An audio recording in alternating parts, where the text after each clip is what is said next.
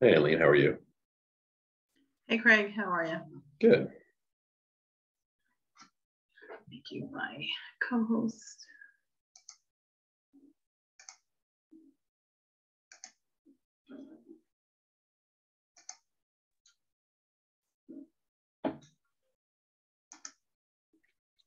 How's everybody doing? Good. How are you, Steve? Good. Super.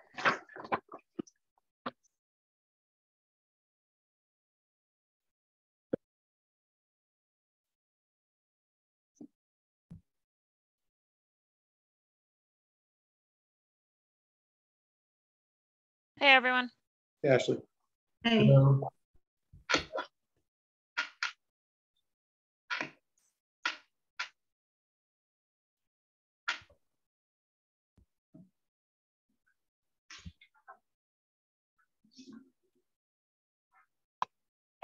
Hey, Rob, how are you this evening? I'm well. How is everyone? Doing well.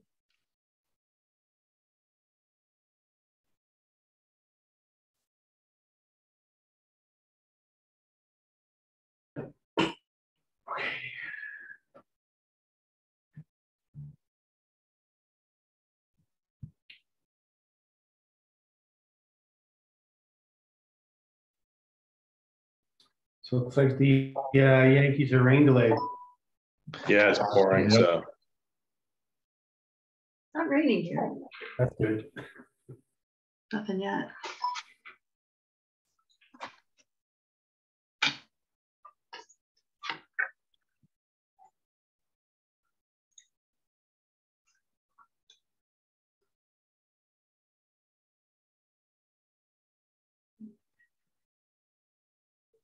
Eileen, I saw that Chandra was out for tonight, right?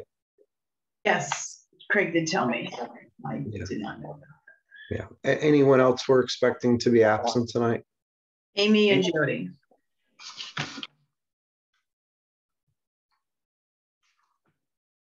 Still waiting on Jessica Wolfgang. and Wolfgang. yeah.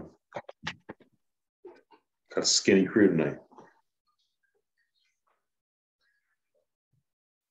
I have enough people yet. I need to.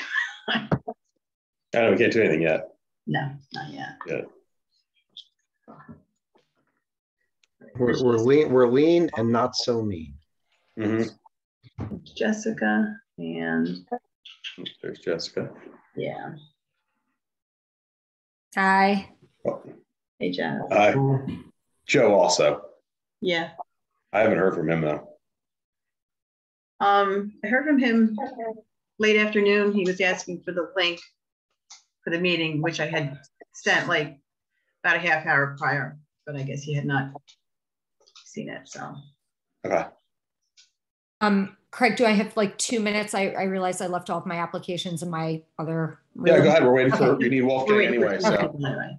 go ahead.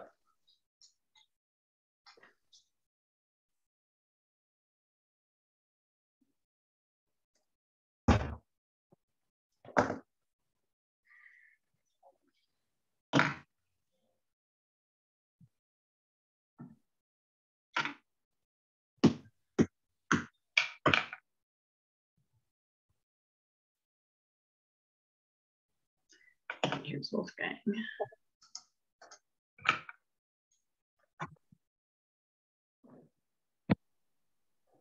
Does anyone else's screen keep freezing, or is it just mine?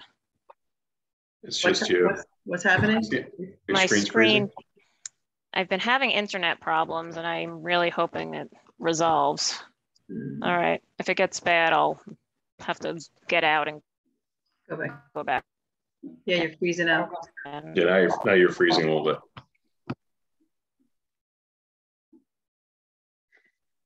How are you, Wolfgang? All right, Craig, how are you? Good.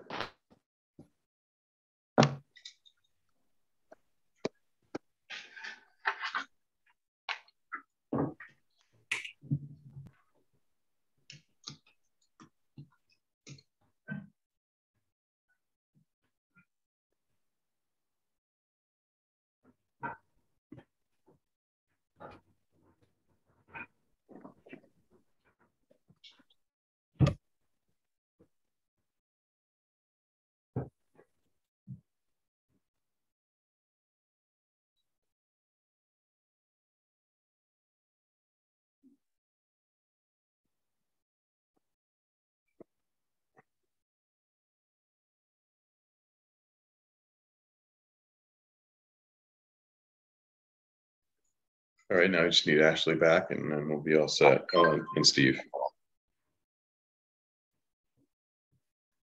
Yeah, we're not Steve.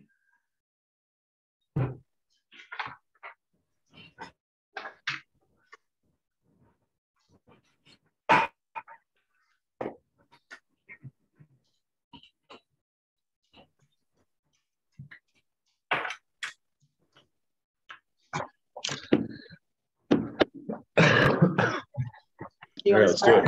Yeah, let's go.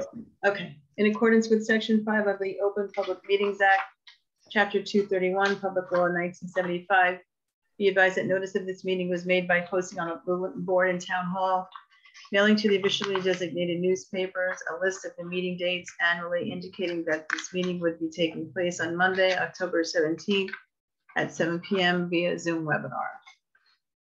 Steve Toger, Here.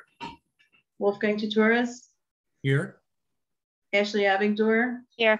Vice Chairwoman Jessica Glatt, Here. Chairman Joseph Steinberg. He's not here, but I am, Craig Cleaver. Oh my God, I cannot, I cannot believe it. I'm so sorry, Craig. It was a very long time. It was a lot of years. It was many years. I'm so embarrassed. So Chairman Craig Pleitner. he's here, yes. Thank you. I apologize. Yeah. Record Joe is not yet. Yeah. Okay, so there are no minutes to approve this evening. So we'll jump to memorializations. So first up, we have calendar 388222, Mark and Lauren Firestein at 2 Joanna Way, Short Hills. Who's eligible on this one? Eligible are Steve, Wolfgang, and Jessica. Okay. So between the three of you, any corrections or changes to that memorialization? If not, can I have one of the three of you make a motion in a second? I move approval of the memorialization for calendar number 3882-22. I'll second that. Steve Toger, Yes. Wolfgang Tutoris, Yes. Jessica Glatt. Yes. Thank you. Next up, we have calendar 388422, Ward Myers at 37 Slayton Drive in Short Hills. Who is eligible on that one? Same people. Okay. Any correct changes or corrections to that memorialization? If not, can I have a motion? I'll move approval of calendar 3884-22. A second? Second.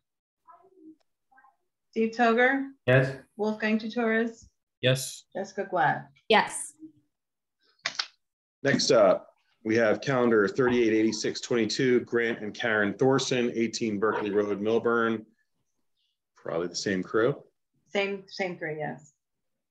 Any corrections or changes to that memorialization? If not, can I have a motion? I'll move approval. And a second? Second. Steve Toger, Yes. Wolfgang Tutoris, Yes. Jessica Glatt. Yes. Last up with calendar 388122, Jose Lindaro at 10 Rawway Road in Millburn. Same group? Actually, Craig, you were here for this meeting, so you're also eligible. Okay. Any corrections or changes for that memorialization? If not, can I have a motion? I move approval of the memorialization for calendar number 3881-22. Thank you. In a second? Second. Steve Toger, Yes. Wolfgang Tutoris, Yes. Jessica Glatt, Yes. Craig Pleitner. Yes. We'll jump into our first application, calendar 388022. This is a matter that was continued from the October 3rd meeting, zoning board of adjustment meeting, property location at 17 Haddonfield Road, Imrana Chaudhry. Did you need to qualify anyone, Eileen, on that? Or?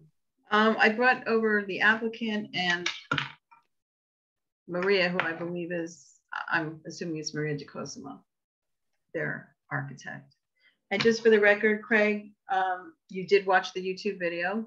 Yes, I did. And Ashley, were you able to Yes. watch it as well? Okay. Yes. Okay, so once we have them over,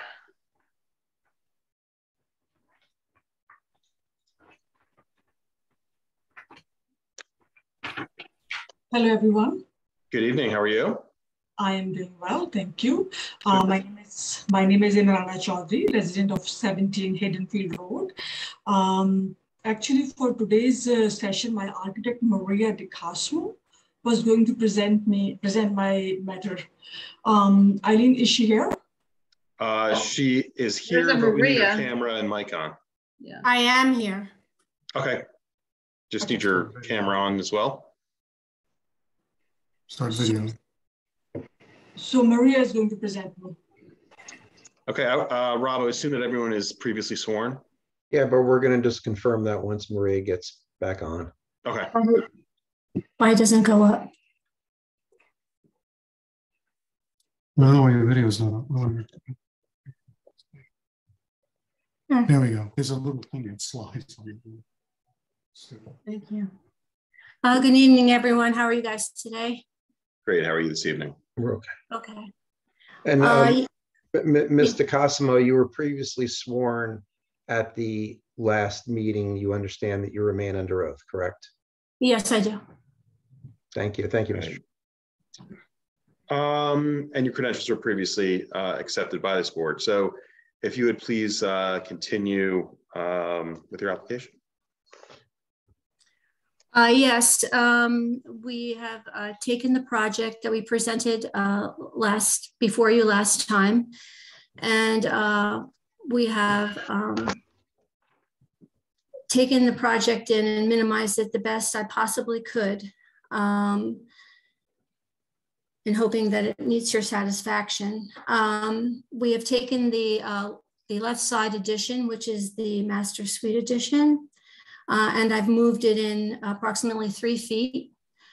The roof lines over the master over that addition has been reduced from 17 feet to 13 feet.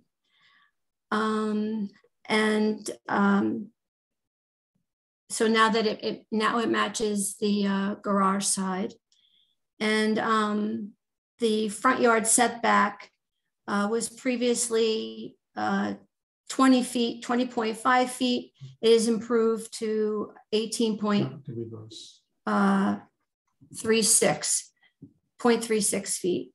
Wait, I'm sorry, Maria, can you please repeat that? Because it seems like you decreased the front yard. I'm sorry. I decreased the front yard setback and the side yard setback. The setbacks around the addition. So the front yard setback was decreased by a little bit over 2 feet. It was No. Right. I think what you mean to say is that you've increased the setback. I'm sorry. Yes, I increased the setback by a little over 2 feet. Okay, so why don't we just go back for a second, because we heard a lot of testimony the last time. So the master suite, you say, was moved in at the left side 3 feet. So correct. So can you just tell us what the dimensions are now in terms of that setback versus what it was previously? Yes, I can. And by pulling, you to share the new plans, so what we're looking at and what you're saying is the same thing. Yes, and by pulling the side yard setback in, that's how I alleviated the front yard setback by a little over 2 feet. Okay, well, yeah, we need to be specific as to what the changes are, please. Okay, so this side yard setback here. Okay, wait, hold on a second. You're not sharing the screen. Not sharing. How do I share? Why am I sharing it?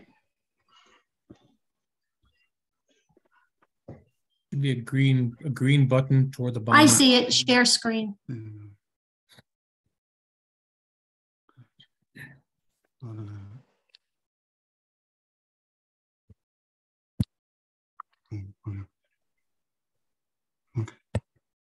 Okay, you should all see my screen now.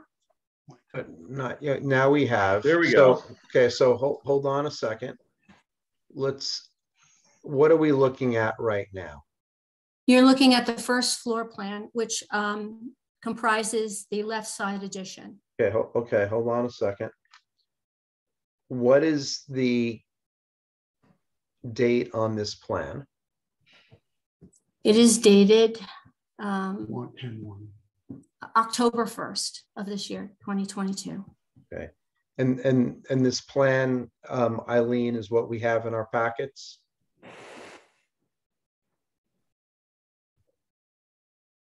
Yes. Okay, so why don't you, Maria, tell us, if you can, in relation to either this plan or the survey site plan, how you changed the proposed deviations from the last time you were before the board. Okay, by decreasing the size of the master bedroom, I brought the left wall in by 3 feet. That gave relief to the side yard by 3 feet. Now, by doing that, because the front yard— Okay, hold on. So you need to tell us what the variance is that you are requesting on that side, if any. There's no side yard setback. No, I'm not. I don't have a side yard violation. Okay. I have a front yard violation because— Right. Okay. Hold on. Okay. So can you just show, if you just use the screen and the plan that the chairman is referring to, just identify where it is that you move the master suite in by 3 feet on the left side. Okay. First, I'd like to just confirm that we're before you for the front yard setback because I this understand existing— that. Let's just take a step back. First, show the board where you made the revision that you were testifying to regarding the master suite. Okay, so this left side wall with the 2 windows in the master bedroom, the one that the bed is against. I'm guessing that you can't see my finger. No, right? no. So if you use your mouse to delineate with the pointer there what we're talking about. All right.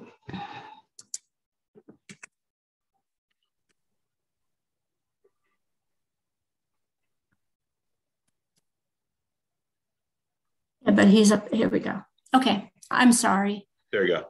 Okay, this wall here, this exterior wall, the bedroom size now is a minimal size of is it 11 by 12, Tony? Can I have the— We reduced the size of the bedroom by pulling this left side wall in. From the left, we pulled it in and we gave relief to this side yard setback. The concern was from the board last time that we were too close to the neighbor, even though we were within this side yard setback. They thought that the project was too imposing on the neighbor. So what we've done is tried our best to minimize it, still stay functionable. We pulled the size of the room in by alleviating it by 3 feet, and by doing that, because it's on a curb, the front yard setback increased by a little over 2 feet. And when looking in the whole massing of it, we decreased the roof angles so that the whole massing of the addition is less assuming and has less mass, and hoping that, those changes, that you would approve of those changes. I'm sorry, let's just back up. So in terms of the front yard setback, when you were last before us, I believe, you were asking for an 18.36 foot front yard setback, where the minimum front yard setback is 40 feet. That is correct. Has that request now changed based on the modification you made to the plans? Yes. The front yard setback is now 18 is 20.5 feet. So that was increased from 18.36 feet. Correct. And if you look closely, this dashed line here, that's the existing front yard setback.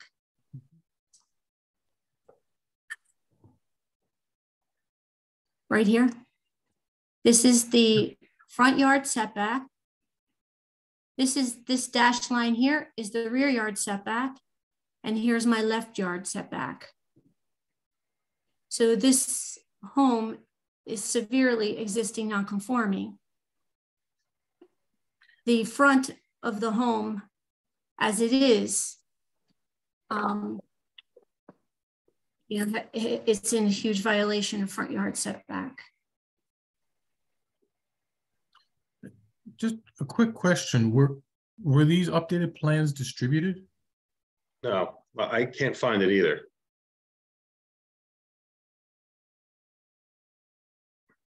Revised plans were sent with the packets. I mean, I did receive a revised plan, but I received one sheet. Right. Which appears to show the property from various external views.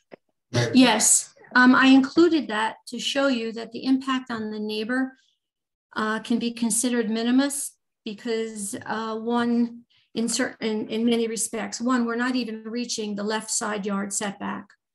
We've alleviated that. We're So not in violation. hang on one second. I've received that also, but I haven't received any of the other documents. They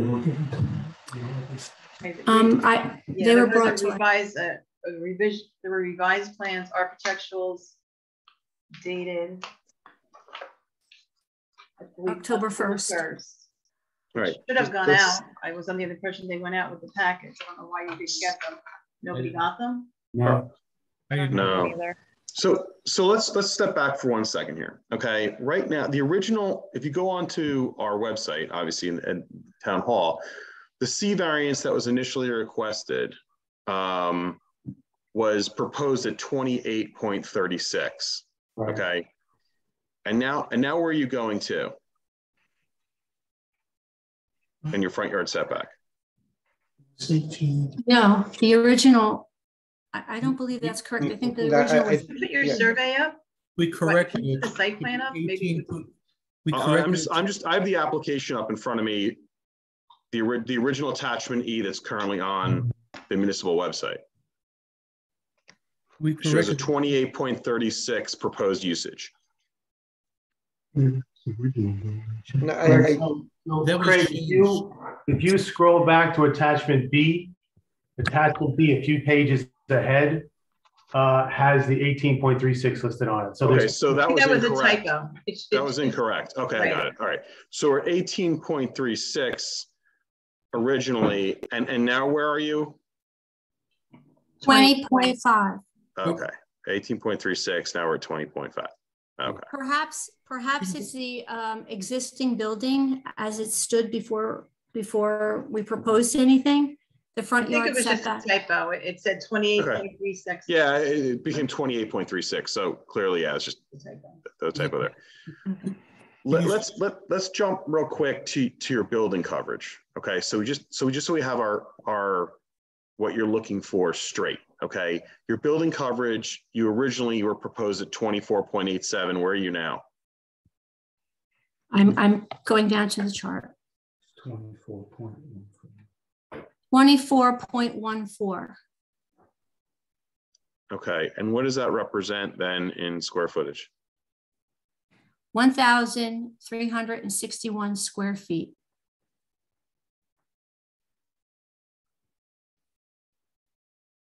Okay, where 1296.28 is permitted, correct? 20%, yeah. Yes. Craig, can you have her just repeat what the proposed square footage is? Sure. Total? Your proposed square footage again, could you please repeat that? Yes, absolutely. My proposed square footage is 1,361 square feet. That is 1.1% over the required or allowed, which is 1,296.28 square feet. Yeah, so 65 feet over. 65 Correct. Yeah. Right. Okay, great. I just want to first get that all straightened out to see exactly what we're looking at here in deviations. Okay. So once again, sorry for the interruption, but please continue where you were and what you were discussing. I'm just our second time around. I just trying to make you aware that I tried to alter the addition as much as I could to minimize the size, the square footage, and the massing, and still make it functionable. So do you have renderings here of what your new elevations look like? Yes, they were all included in the set. And I also have that additional sheet that I sent out showing its impact onto its neighbors. That we seem to have, okay, which is the 4 pictures attached to what looks to be like a colorized survey. But why don't you take us through real quick the elevations, especially on that side where you pulled back the master bedroom on, because you mentioned also something about the roof line being altered. Yes. And what you actually did there. Okay, so here, just going down on the bottom of our first sheet, the zoning sheet. Okay, Maria, I'm sorry.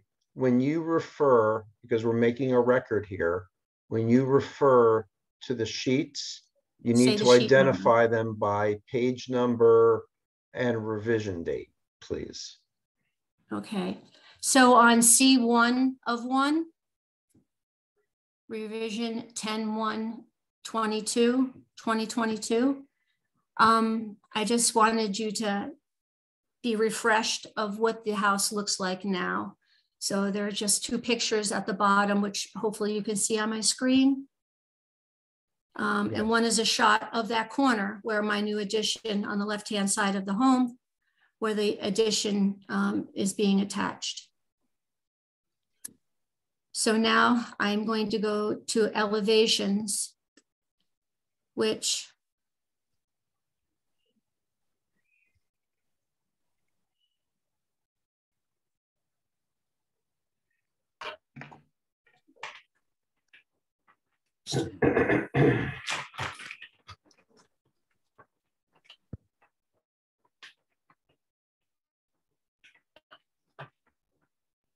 okay, I'm here.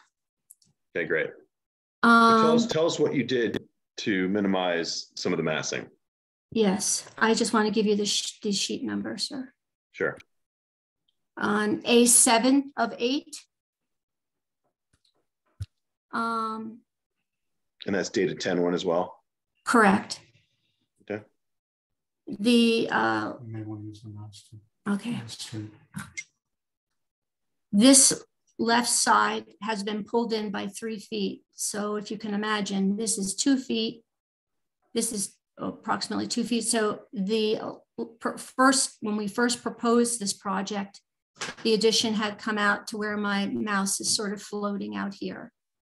So we pulled in the bedroom, the size of the bedroom, we pulled it in so that it is basically at its bare minimum. And then with that, these roof lines have minimized down by almost 4 feet. When you say minimize, what do you mean by that? We were following the pitch of this existing roof when I did the first design. We're trying to have it so that when you looked at the addition, the pitch of the roof over the addition matched the roof of the existing house. So it was sort of harmonious. What we've done now is negated that concept and sloped the roof at a much lower angle to get the rise or the ridge at a lesser height. And what it does is it matches the other side, matches the side over the garage. So we've decreased the mass as a totality, not only in, but we've decreased the height of it. Okay. Let's talk about the third variance that you were looking for last time, which was the parking. Now, what have you done with that? We've given up. We've let it go. Okay, so that will be removed, no longer needed in this application, correct? That is correct. Okay. Anything further? No, but I really, yes, what I'd like to do is I just would like to bring your attention to sheet. Sorry you didn't receive the packet because the drawings try to be very clear on our drawings. So the I want the viewer. Actually, could you go up a little bit, please, again? Could you go up to your render? You're right there. Back. Okay, so originally you wrote it as 10 feet, and now you're showing it as 12 feet there. You mentioned you were bringing it in 3 feet. So is it, that looks like 2 feet. Okay, so it's, I'm trying to get rid of this. How did that come up?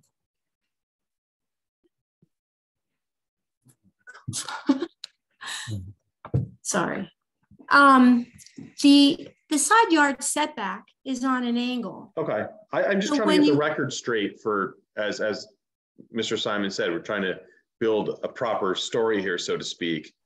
And like I said, you mentioned it was 13 feet and it's showing 12. Okay, so what happens is when I brought the left side wall in by 3 feet, it positively impacted the side yard setback and the front yard setback. Okay. So as you pull this in 3 feet, it alleviated the side yard setback here, but the side yard setback is I'm not. sorry. That's a side yard setback line. I'm sorry. Yeah. It's not the distance to the house. It's so tiny here. I'm just trying to see what that is. Okay, never mind. I read you loud and clear.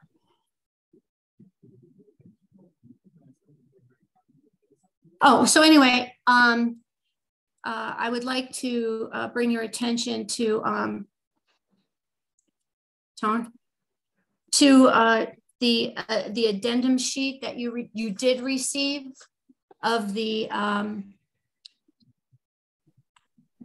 This is the pictures you're referring to. The sheet with the 4 pictures that I'm holding up right now on my screen, but right.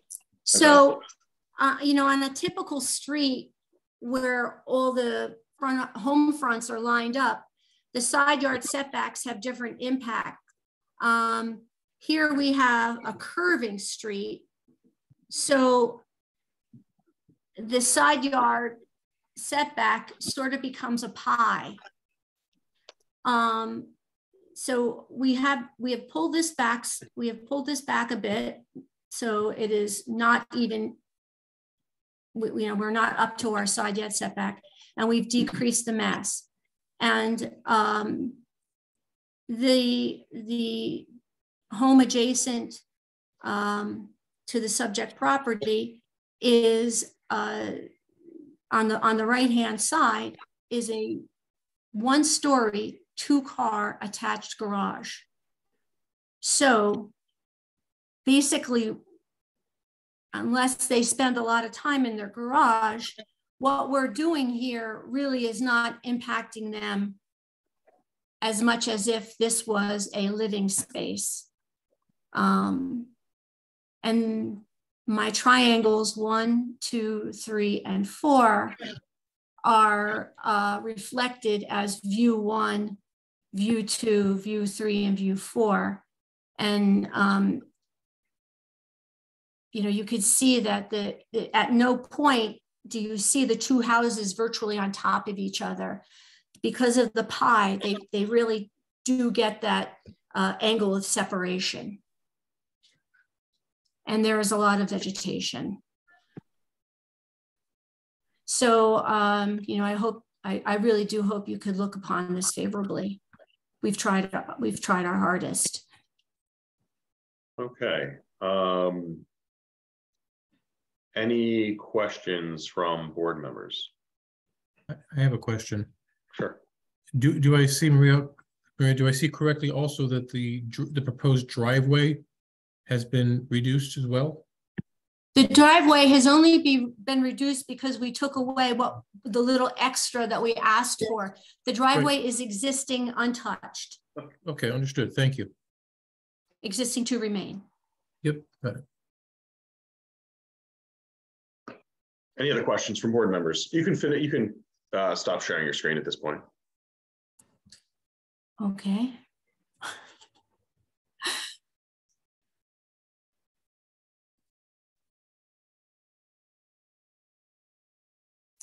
Oh.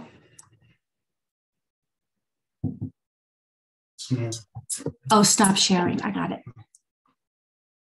Okay. Go ahead, Rob. Maria, I believe Yes. you testified earlier that the deviation on building on building coverage is 65 square feet. Correct. Right. Is there anything that can be practically done, because it's such a small amount, to eliminate that variance?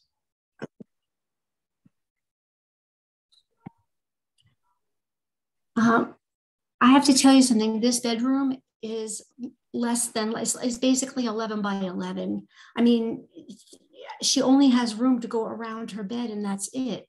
I've taken out her dressing. I mean, there's just, I mean, this is a home in Short Hills. I mean, this is not just at some point, you know, things, I'm not sure where I could possibly take more square footage. This is a small house. It's a small house. Okay, thank you. Any other questions from board members? I see none, so I will open up to questions from the audience. Anyone in the audience have a question for either the applicant or her professional? I see none. Next, I will go to comments from the audience. Anyone in the audience have a comment regarding this case? I see no hands raised, so I'll close the public portion of this application. So board members, what say you regarding this?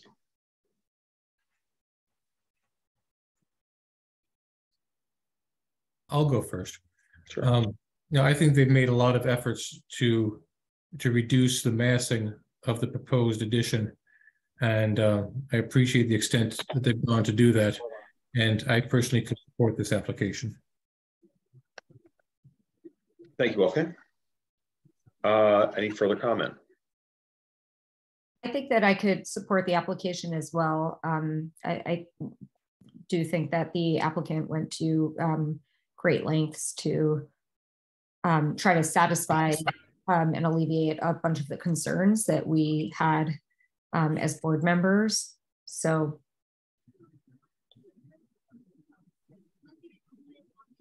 Anything further from anyone else?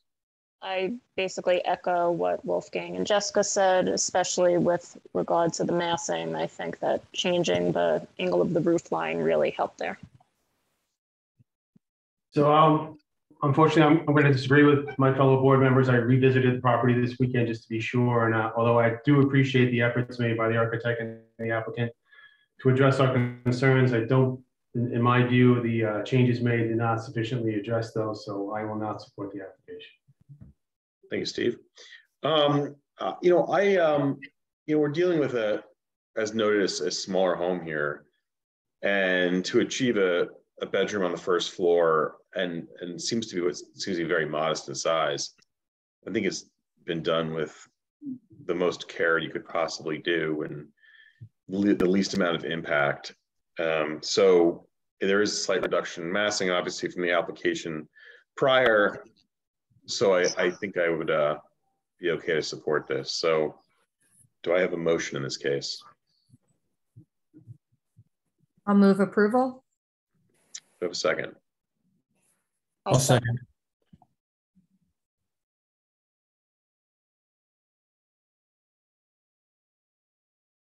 Steve Tover, No. Wolfgang Torres, Yes. Ashley Abigdor, Yes. Jessica Blatt, Yes. Craig Plaitner. Yes. Good luck with the project. Thank you so much. Sure. Have a good evening. You too. Joe, I see you came in late on that one, so obviously you were not eligible to vote. Correct. So Correct. Okay, so Yes. obviously going forward, you're good to go, correct? Terrific. Okay. Next up, we have calendar 38, You want to get out? 88, 22, 39 Stewart Road in Short Hills.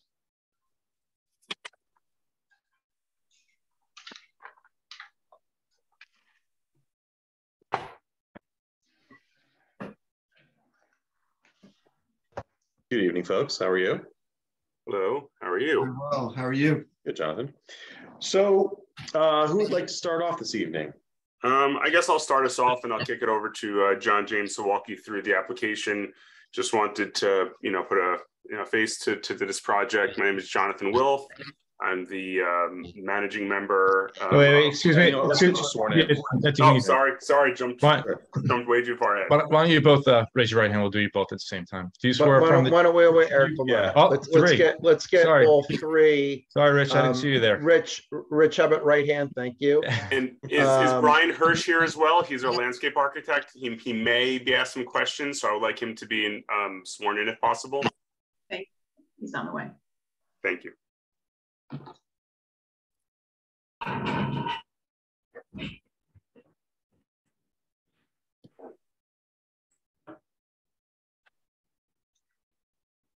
Okay. If everybody would just raise their right hand, please. Do you swear from the testimony about to give in today's proceeding to be the truth, the whole truth, nothing but the truth? Yes. Yes. Okay, I'm just going to need everyone to state their name on the record, please. Jonathan Wilf. John James, architect. Rich Keller, engineer and planner. Brian Hirsch, landscape architect. Okay, thank you all. Jonathan, please continue. Okay, sorry about that. So I'm the managing member and owner of 39 Stewart Road, LLC. I purchased this property several years ago. As everyone knows, I think everyone knows, as it's the picture on the historic board website. This is a historic home. We've strived to maintain the character of the property and do the best that we can with it. We've done several different projects in town with historic homes, and we care deeply about, all the tradition that comes with owning one of these houses, and we try our best to maintain that. Obviously, things come up when you're dealing with a house of this age. Properties have been divided over the years that are somewhat unusual at times. The main issue that we're having at this time that we're in front of you all tonight for is the fact that this house currently exists. I think 95% of the house is in the rear yard setback. So it is a existing non-conforming situation, and we are looking for rear yard unoccupied and rear yard setback variances to add a terrace off of the first floor in the rear of the house. And just as a word, because we've gotten some questions from neighbors, and I've always been very friendly with our neighbors and trying to make everything above board. On the plans that have been distributed, that we show a retaining wall and a steep slope disturbance that would exceed 1,000 square feet, which is what the rules are set for it currently. We are not here tonight asking for any kind of steep slope variance. We have been led to believe that sometime in the next several years that rule may change and we may be compliant as of right, as we don't need to do anything with walls or steep slopes anytime in the near future. We figure we can just wait and see how it goes. But if at some point when we're ready to undertake that project, we need to, we'll obviously come back in front of this board. We put it on this plan because we wanted to be fully upfront with everybody. So every person who wanted to have a question about this project, who want to know what was going on, that we are being forthright and can come and talk about it as early as possible. With that being said, I want to pass it to John James to walk us through the application in more specific detail. Okay. Go ahead, Rob.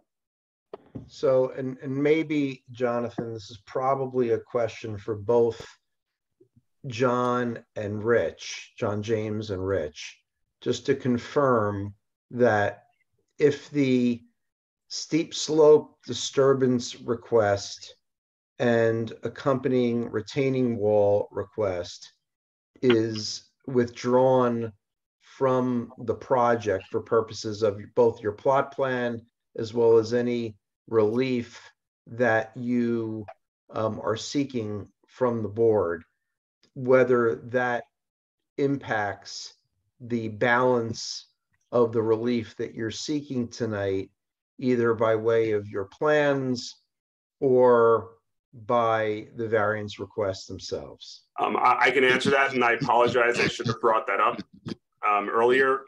They are totally not related to one another. That is a further project down the line. What we're asking for tonight and the project accompanied with it can be fully accomplished without disturbing any steep slopes at any point in the future. So I think that's what you're asking. I am, and also there's no, any approvals that are sought by the applicant tonight do not impact or require the need for any retaining wall construction as originally proposed, correct? Correct. Okay. And Rich and John, I know we haven't even gotten you qualified yet. Do you guys both concur with the applicant's representation in that regard so we can move forward?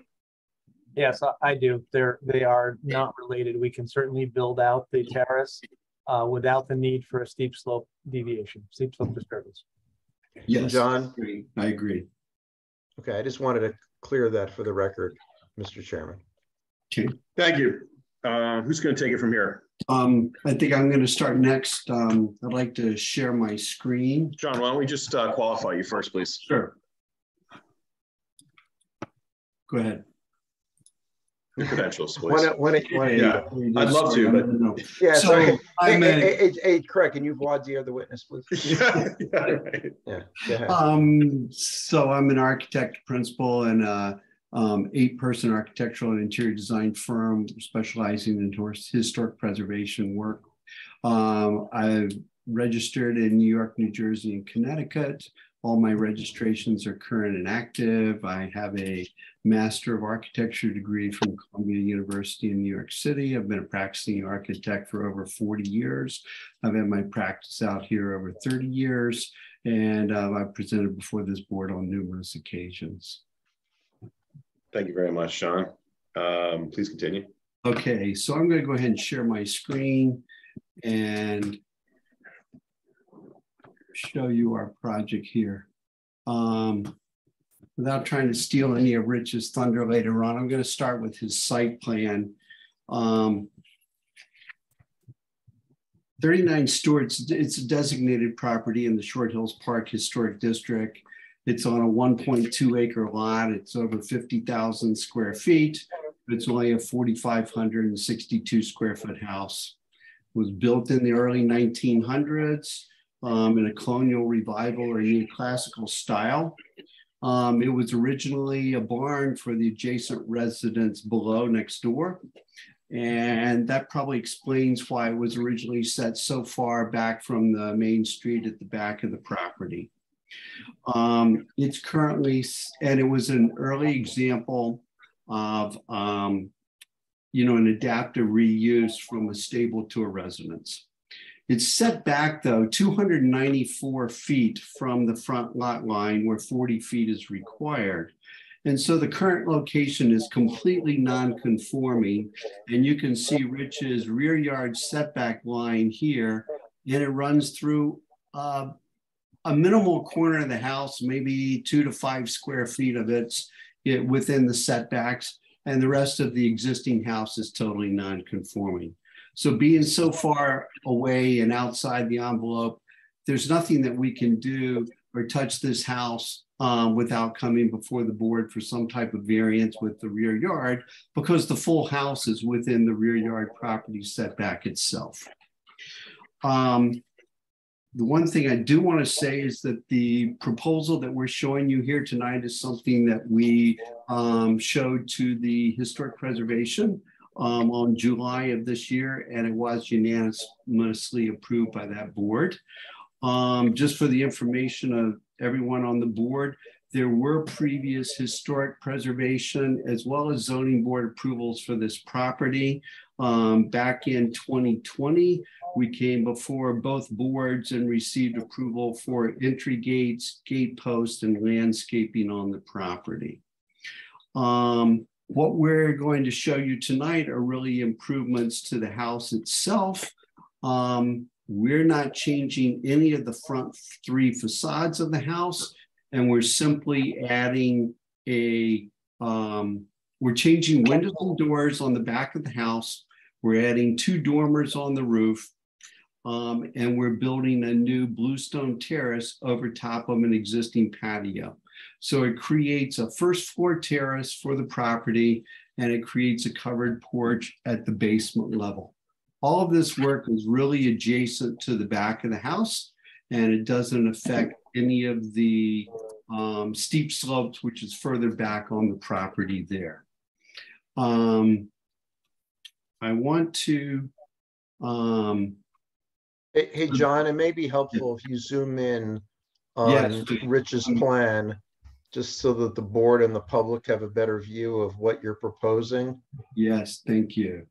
Can you see here, this shows the setback line, and it shows the house here.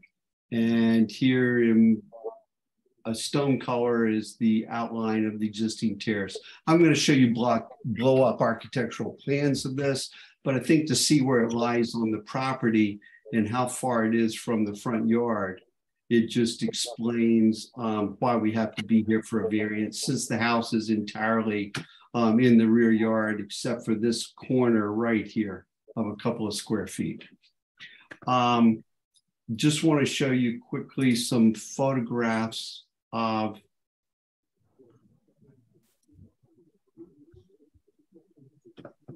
I'm not sure why we lost that.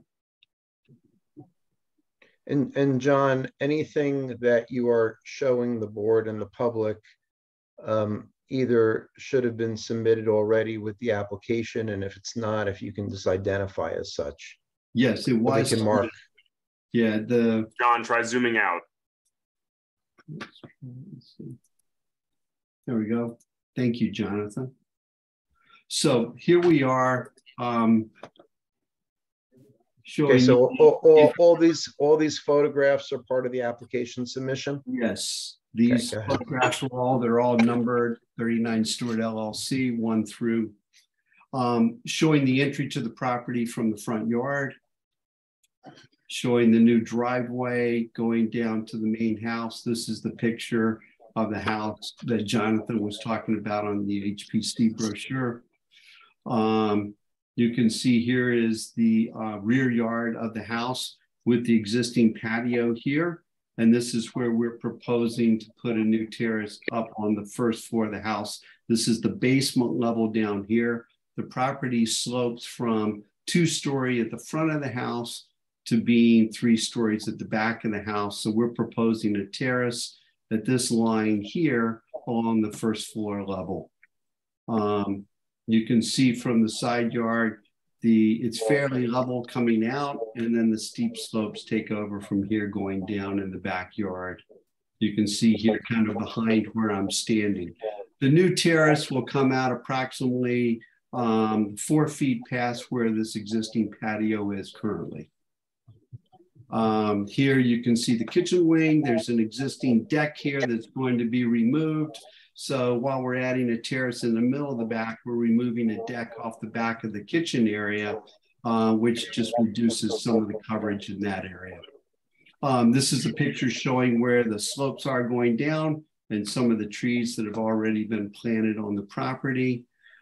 This is just a blow up of that patio area again. This is a view from the corner of the property looking at the side. This is a unique house in that it's angled So it almost presents three different facades on the back. And then this shows you again the slope going back up to the front yard that occurs on the sides of the house. If I go back and hey John, before you leave these photographs, can you, if you can, based on the photographs that you've shown, show the board and the public where these new dormers are proposed? Yes, where this existing dormer is here, we're proposing to widen that dormer on this side of the house, and there's another dormer on the opposite side as well. Okay, you're referring to photograph number 8, correct? 8, that's correct. Thank you. I don't think you can see the dormers in any of the other views of the house from down in the backyard. It will be on my architectural elevations though. So the variances that we're asking for are really 3, and 2 of them are really a duplicate. The first variance is for rear yard unoccupied. Existing is 15.1%. We're reducing that to 12%, where 25% is required.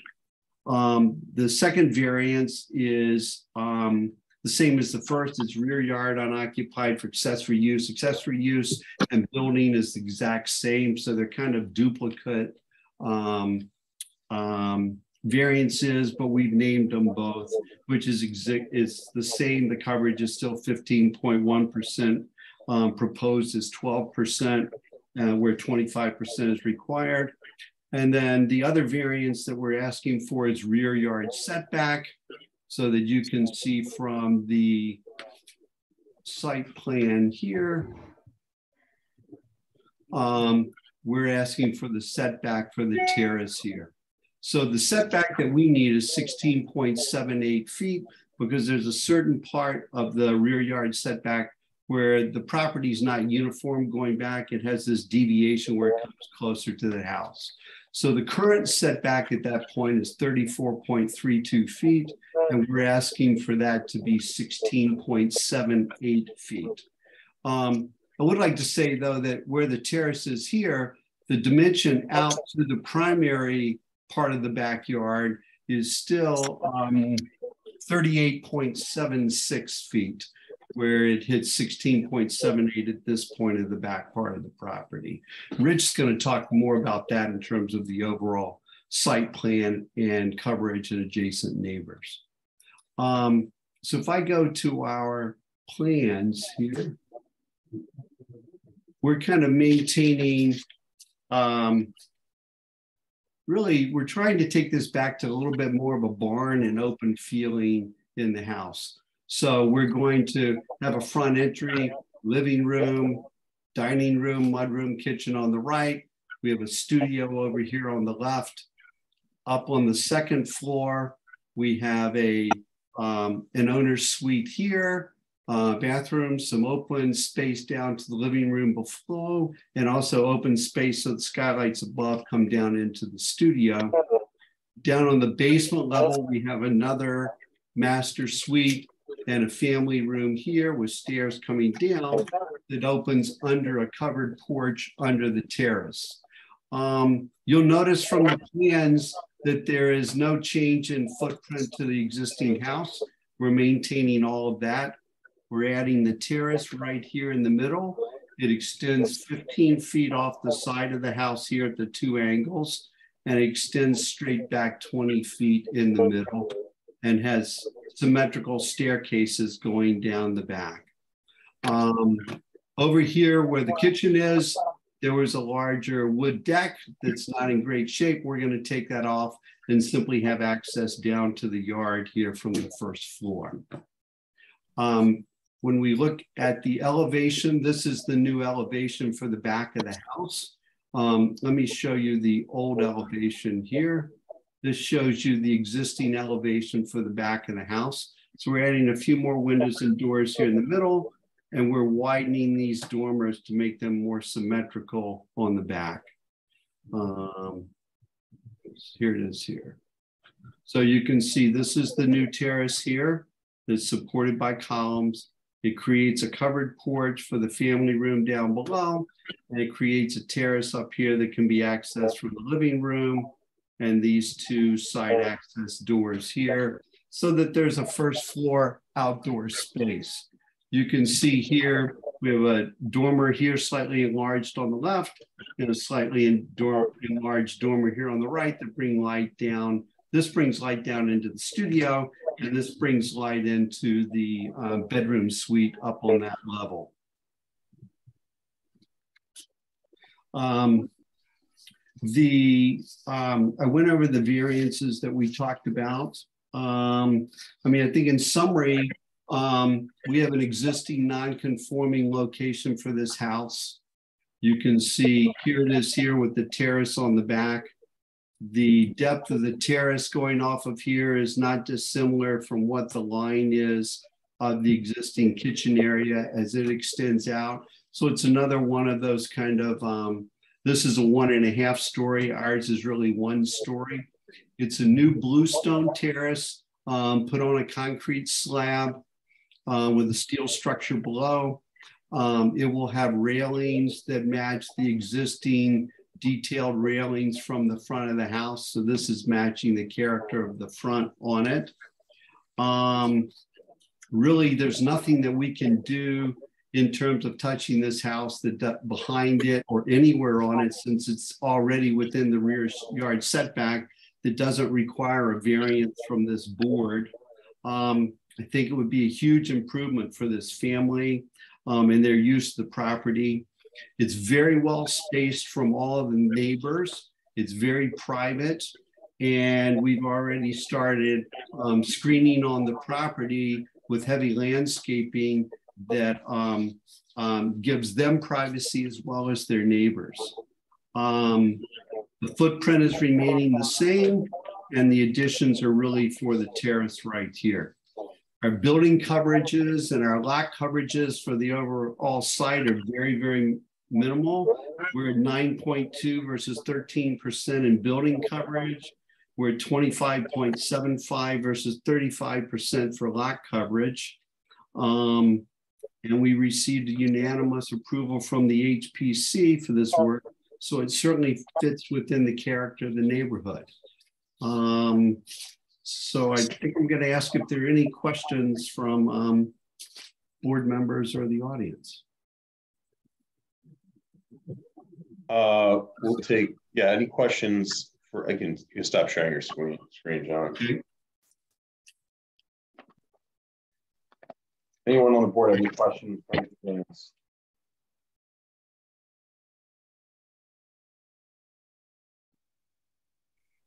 Anyone in the audience have any questions for Mr. James on this application? Wait, let's see one.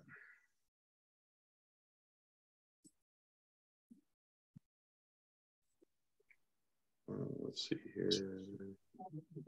I believe it's Matthew Rosenbaum has a question. Okay. Bring him over.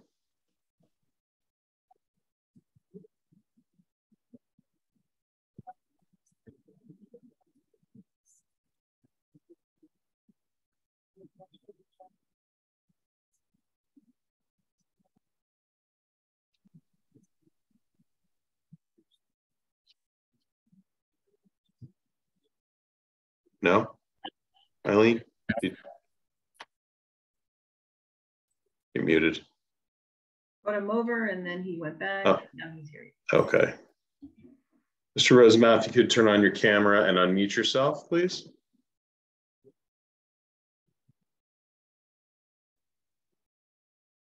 Good evening. How are you? Good. Thank you for hearing me. Sure. Just why don't you give us your address? My name is Matthew Rosenbaum, and my wife Melanie Rosenbaum is in the room. And we live at 18 Marine Place, which is block 2202, and we're lot number 6. We're directly behind the house in question. Okay. What question do you have for Mr. James at this point? I had a few questions, and maybe it includes Rich. The calculations for the coverage, does that include the walkway and the circular patio work that they're not proposing to do currently? I'm going to let Rich talk about all of this because he's going to pull up his plan and go over all the calculations with you, Matt. Okay. I also had some other questions in regard to, I would assume that the dialogue in regard to the architecture component is not in question, the dormers as such, because you're only asking for the coverage for the patio. Is that correct? That is correct. Okay. Because I had some questions about that, but I won't do that. And then I had some questions about how you calculated or how you determined the size of the terrace, because it seemed like 1,100 square feet seemed quite large for the area, as well as doubling the space on the patio. Although I do like the way you created the architecture. It does look nice. So I would give props to you for that. We were just obviously, we're our house directly behind them. Excuse So me, hey Joe, can you mute yourself? Oh, I'm sorry. Because I think that I'm getting some feedback from you. Mr. Rosenbaum, not you. Joe Steinberg, if you can mute yourself. I'll try to do it. Bottom left.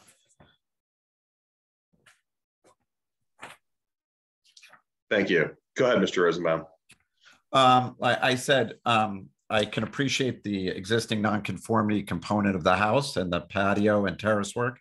And I will say that Jonathan's been super gracious and nice with all the work he's done. So we are generally in favor of the application. We're just questioning the size of the patio and the terrace, as our backyard abuts against his, and all the work for his proposed property is, I would probably say, the most visible from our property.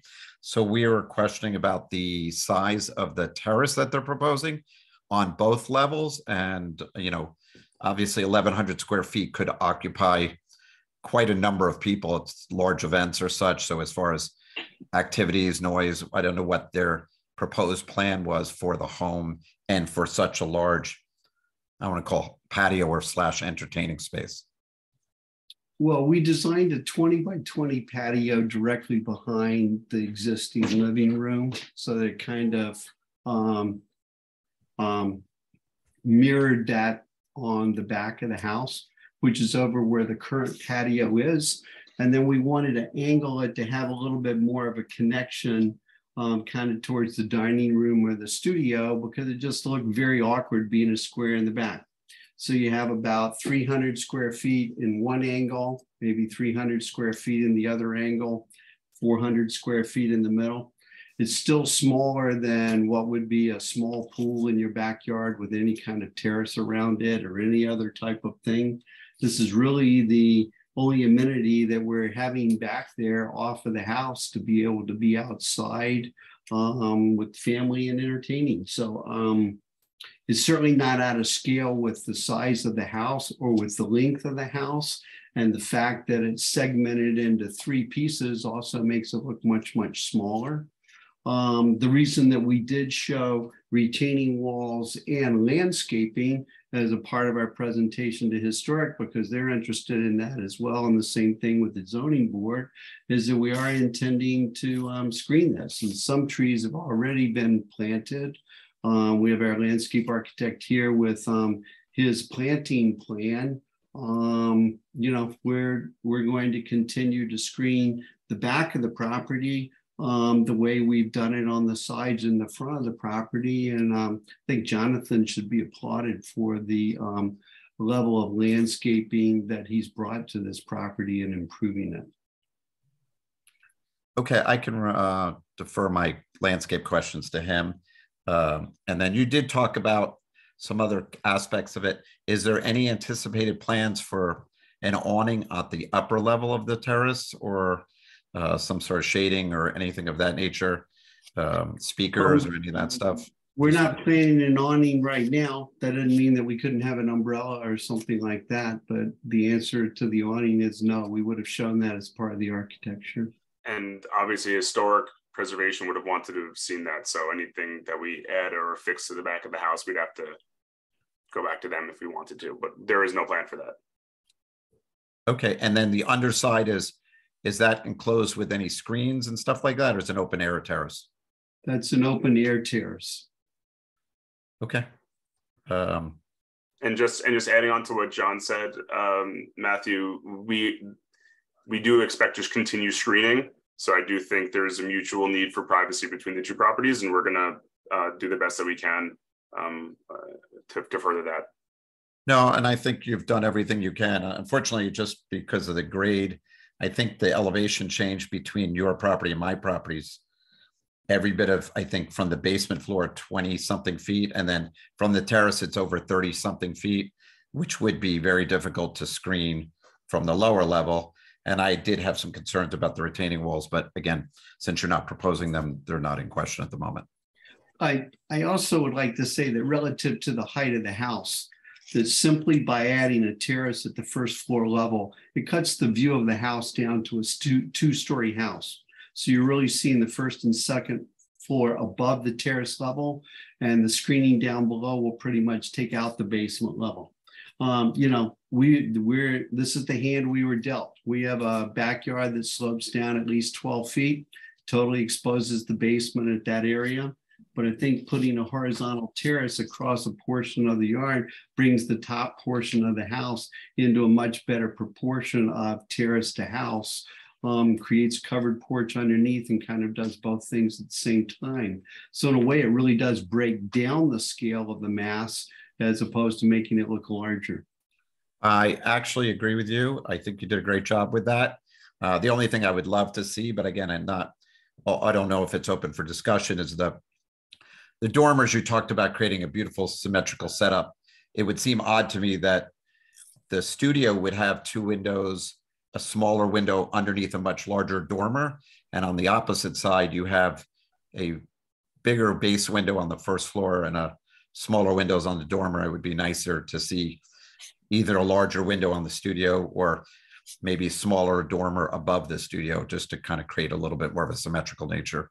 That's my free architectural opinion on that. But I think overall, the patio is very pretty, and I think it adds to the house. So I'm okay with that. All right, Mr. Rosenbaum, we'll bring you back over when it comes time for questioning of Mr. Keller, okay? Thank you. Is that where we're headed, Jonathan? Going to Richard next? Yes. So, okay, John, you're finished? Okay. I am.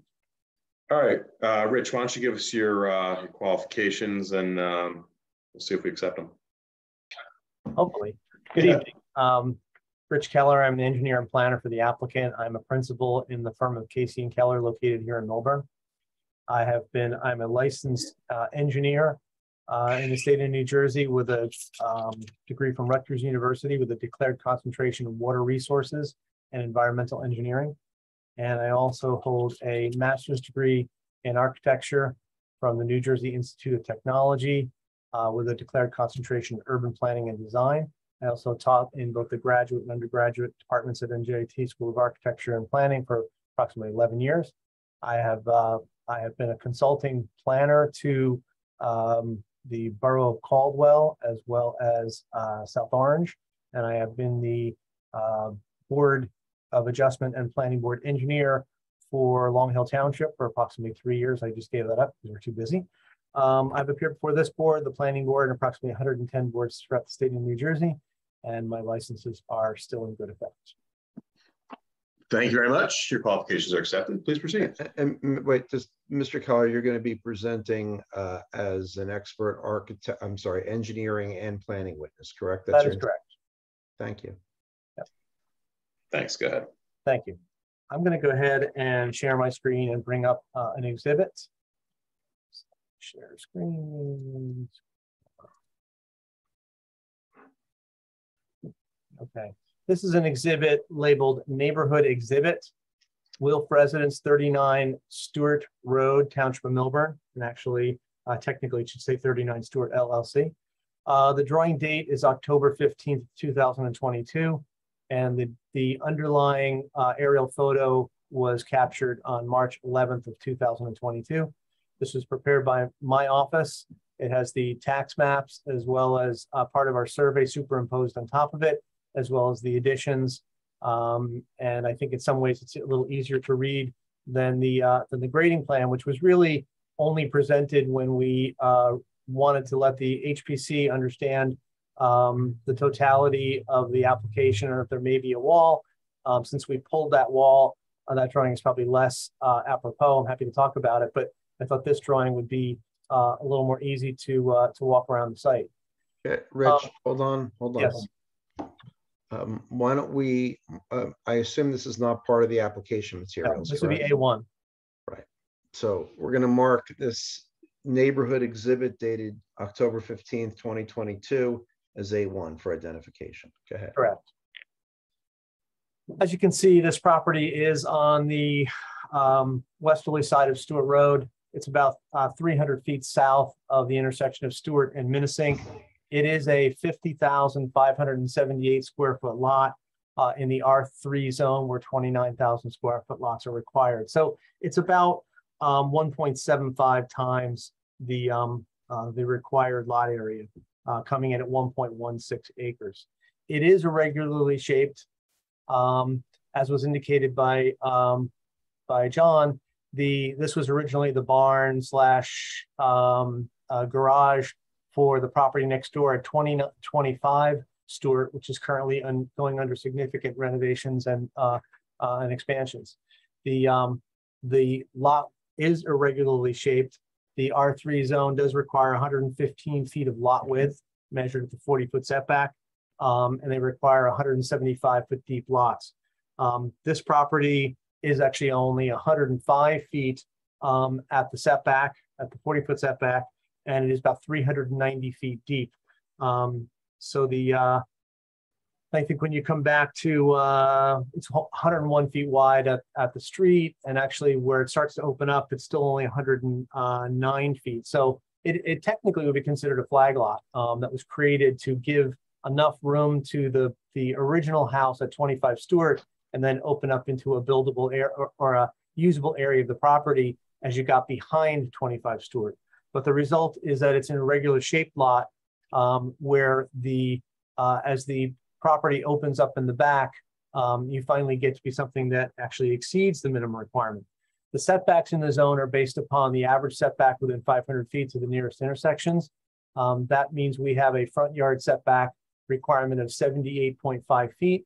And based upon that 390-foot depth, our minimum rear yard requirement is 78.15. So the blue line is the side, front, and rear yard setback. And as John indicated, the entire house, with the exception of 4 square feet, John's pretty good at that. He said between 3 and 5. So I think it's a pretty good guesstimate.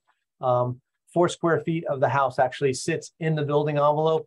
The rest of the entire home sits behind it and is at its closest 34.32 feet to that little jut out on the adjoining property. Sorry about that. And 58.89 feet from the house to the common property line with Mr. Rosenberg. Let me just zoom up a little bit here. Accordingly, obviously, the requirement for rear yard unoccupied, and we don't actually need 2 variants, it's 1 variance. It's agnostic as to whether it's covered with accessory structures or walks or pavement or whatever. You take the rear yard area and you subtract out any paved areas, patios, etc., and you're required to retain at least 25% of the total lot area has to be behind the house and unoccupied. So for this lot, that represents, I think, 12,000. We're required to have 12,645 square feet behind the house. And obviously, we have nowhere near that. We have something akin to existing. We have about 7,600 square feet behind the house. And in the proposed addition, when we add the terrace on, which technically becomes part of the building, so it becomes building coverage, it sits over the existing patio. So that is no longer counted as patio because it's subsumed by the building coverage. But obviously, we have a smaller rear yard. So while our accessory structures decrease with the addition of the terrace, technically we lose some rear yard area because instead of the rear yard running along the face of the existing house, it now runs along the face of the terrace. So It's a technical variance that's being created where we're actually reducing the rear yard area through the addition, and it creates the need for a variance for that rear yard unoccupied. And as John also said, we're required to have, let me just get this right. We're required to have 78.15 feet rear yard. We go from 34.32 down to 16.78 at that closest corner. And the main part closest to Matthews, the adjoining owners, it goes from 58.8 now down to 38.76, and at its closest it's 35.84 feet. I would point out that in the neighborhood, this lot 6, number 18, is Matthew Rosenberg's property. That is the distance from the closest part of his house to the closest part of the new terrace is 185 feet. The closest distance from 14 Moraine Place, the house immediately to the right of Matthew's house, is actually just over 200 feet to the terrace. And the property of 40 Minnesink is also 200 feet from the back of that house to the closest part of the terrace, even though it's kind of obliterated. So we're 185 to 200 feet away from the nearest neighbors. There is a change in grade. When they built this, they put the stable, carriage house, barn at the back of the property, probably bulldozed in the last flat area, and created a very steep drop off into the rear. So we do sit probably 20 feet above Mr. Rosenberg's property, but we are 185 feet away. And at this point, we're not looking to change any of the grades. To clarify something Matthew asked, I took off the retaining wall on this diagram. I am showing, for the purposes of coverage, I am showing some walks through the property. They technically would involve about 560 to 650 square feet of steep to slope disturbance, which is permitted, so I wouldn't need a variance for that.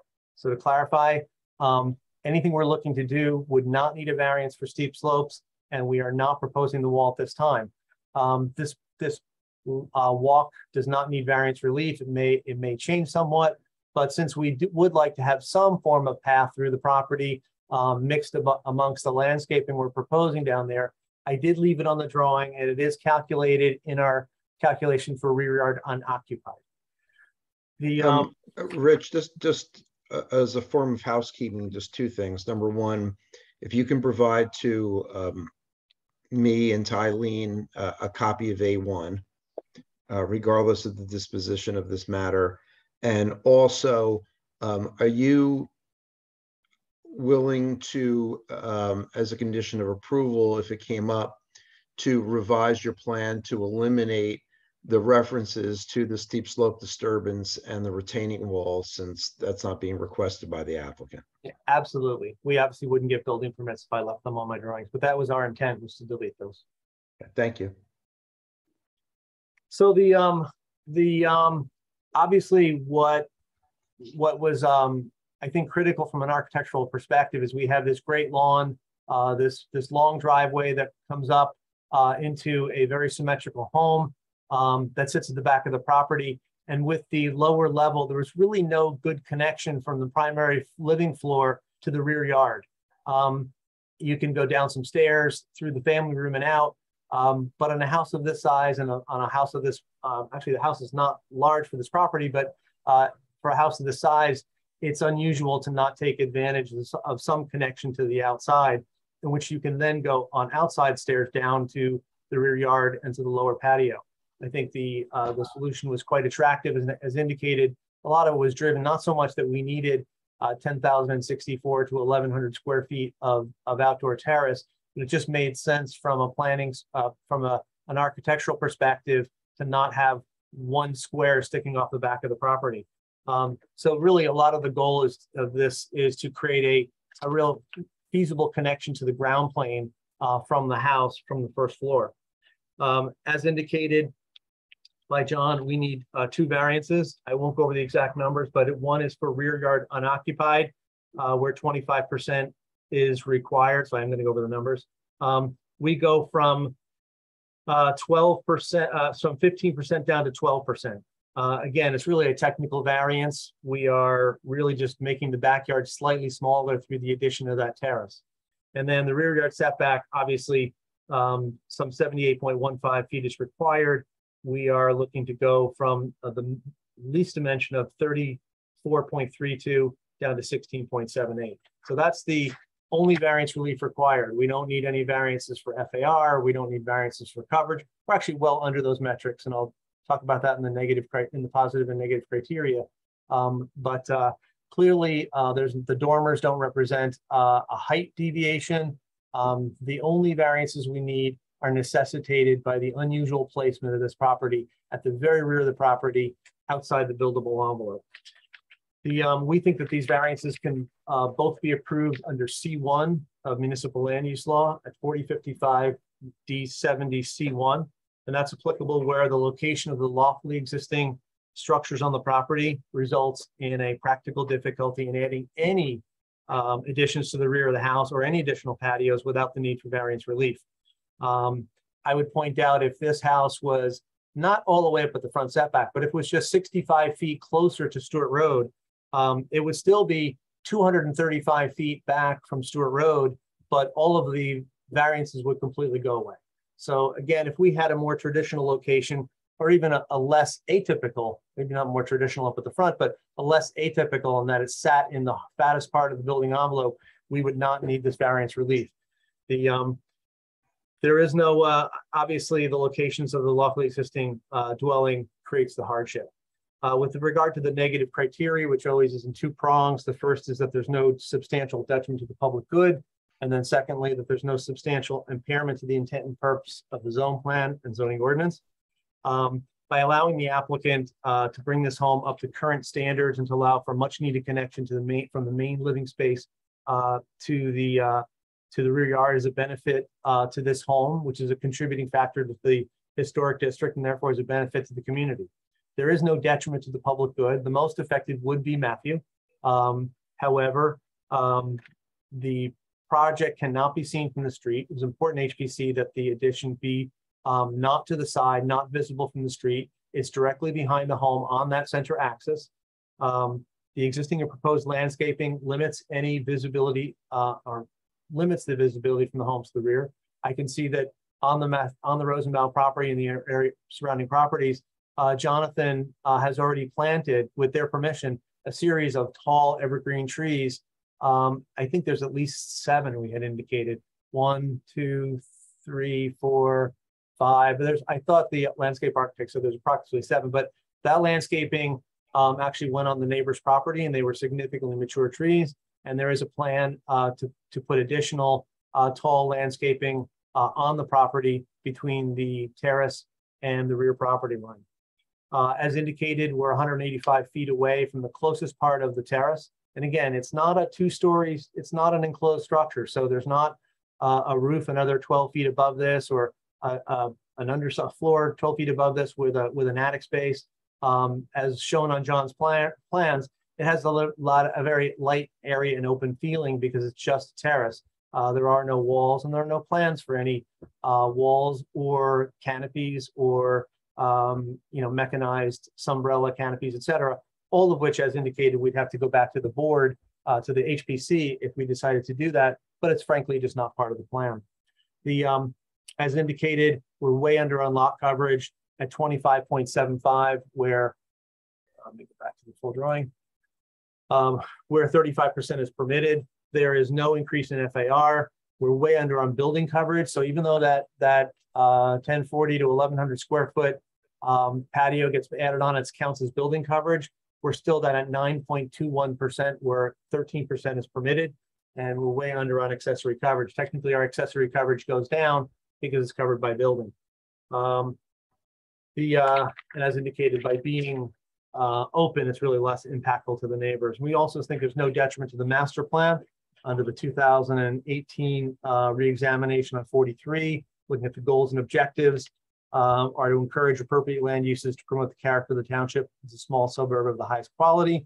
An objective is to protect the character of existing residential neighborhoods and encourage land use and development in appropriate scale and density. We think that this, I think, my professional opinion, is that we meet the proofs for the C1 variance. There's neither a detriment to the public, certainly not a substantial one. Yes, neighbors will possibly see part of that, but at 185 to 200 feet away with landscaping that will get larger. Can't be perfect. We can't be guaranteed we'll never see an adjoining home, but I think that there's no substantial detriment to the public or to the intent and purpose of the zoning plan. And that's evidenced by the fact, as John said, it was granted unanimous approval by the HPC, and that's the body that we look to first and foremost for protecting the character of these historic neighborhoods. We think it's a good application, and I'm happy to answer any questions. Anyone from the board have any questions for Mr. Keller?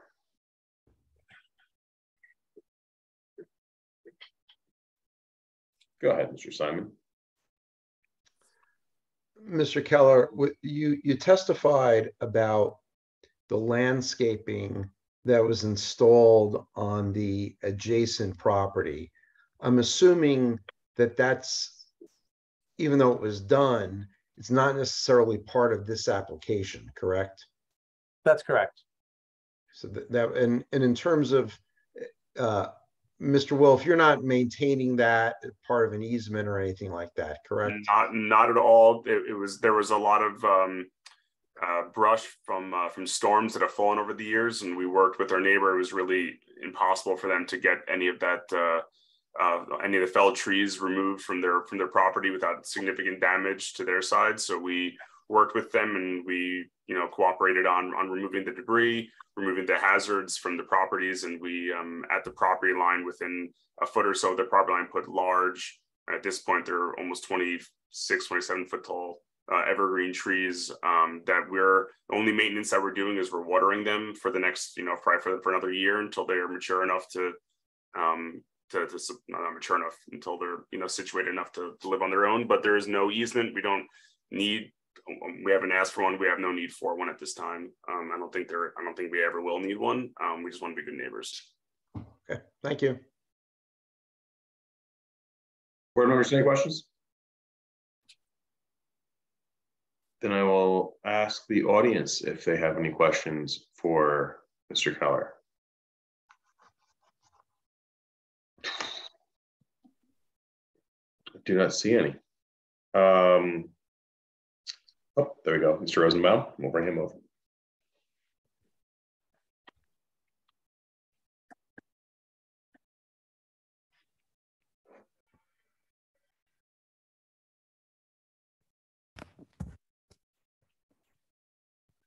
Hello. Mr. Rosenbaum, what questions do you have for Mr. Keller? I would like to ask Rich two questions. One was on his plan. There's some comments about a septic tanks or septic system. I'm assuming there's no septic field in the back that this would require any disturbance to. And two, if he could speak a little bit about the drainage and the increase to the impervious coverage and whether that water is going to be brought forward to the detention pond or how he was going to mitigate some of the increased impervious coverage. I'll talk about the septic. There is currently a tank. There is no field. Up until about 6 months ago, this was the last house in Millburn that was still did not have a sewer connection. We have since put in a proper sewer connection.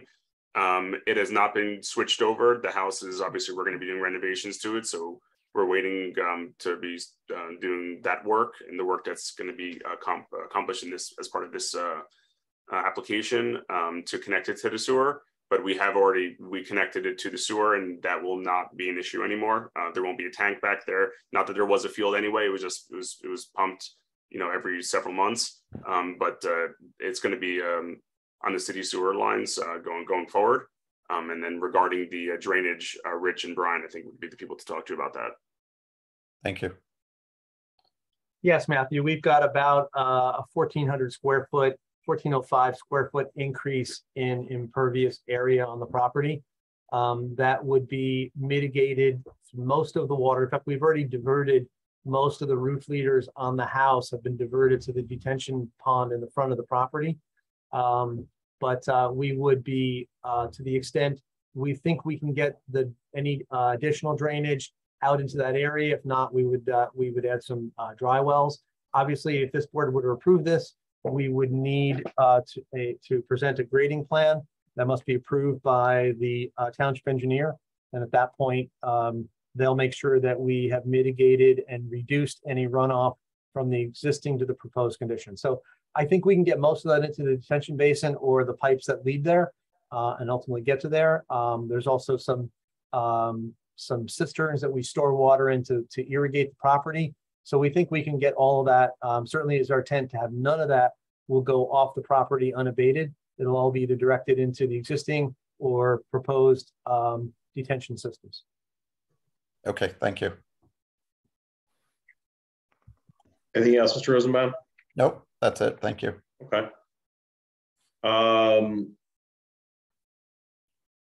Next, I guess, any other testimony, Rich or Jonathan? No, I think I'm done unless anybody has any questions. And I think that really wraps up our testimony unless the board has other questions.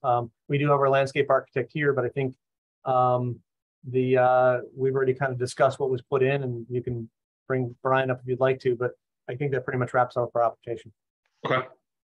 Then any questions from the board for either Mr. Wolf, Mr. James, or Mr. Keller?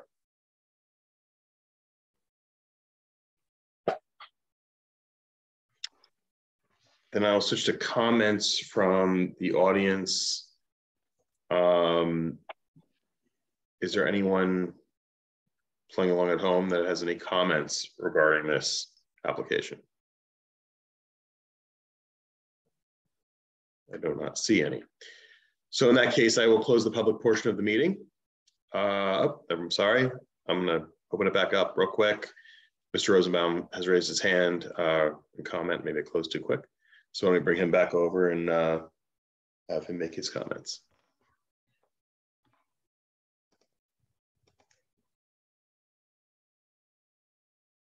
Sorry, thank you for hearing me.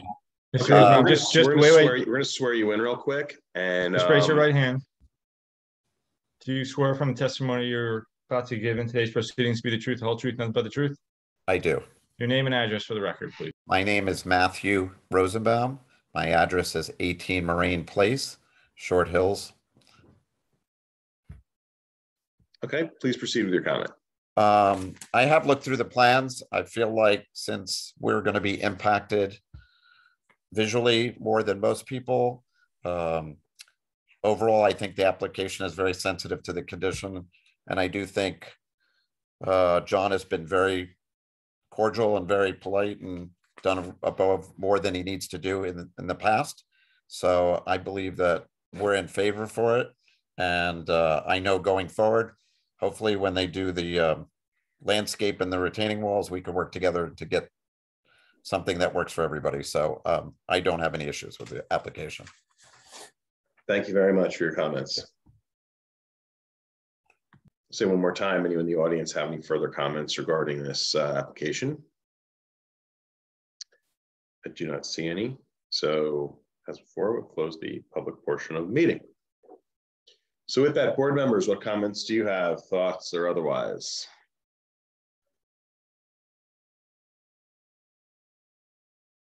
Don't all jump at once. I'll start off. Well, first of all, I mean, there's a clear hardship here. I mean, the house is basically in the backyard with a tiny, exception that is in the building envelope.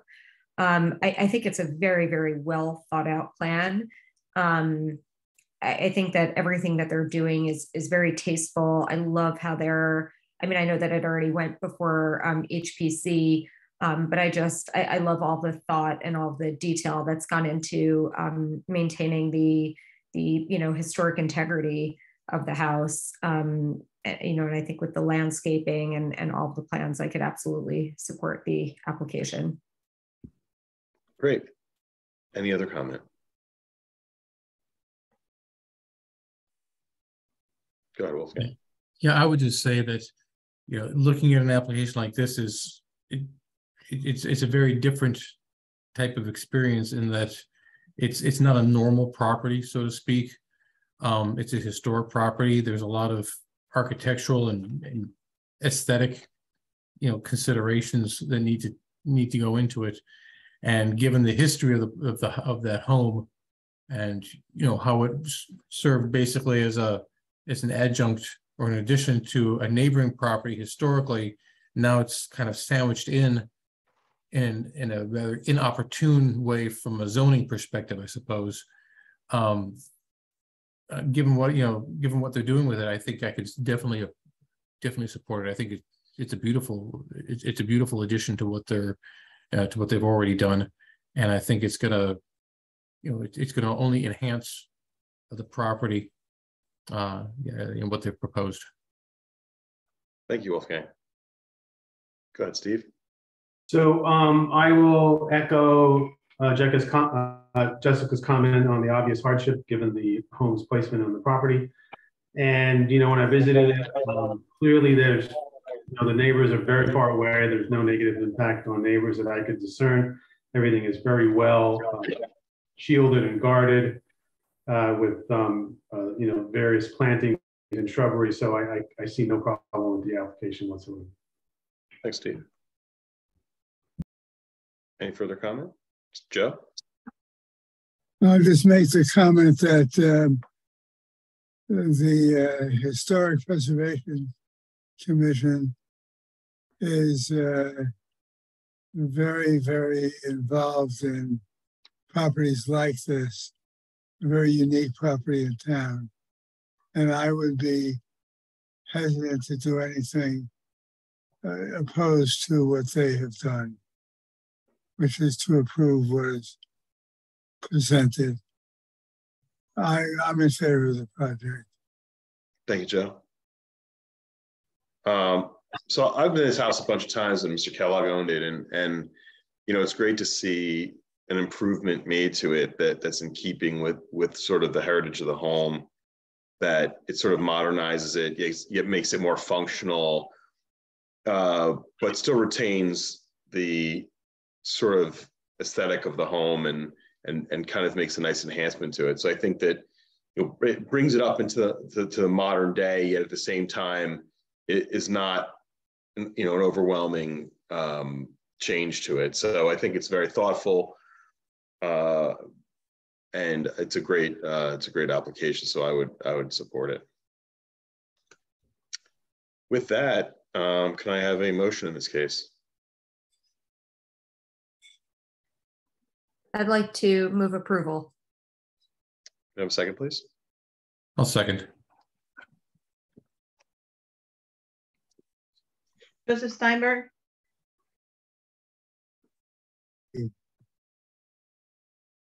Steve Toger. Yes. Wolfgang Tutoras. Yes. Ashley Abigdor. Yes. Jessica Glatt. Yes. Craig Whitner. Yes. Good luck with the project. Thank you, everybody. Okay, so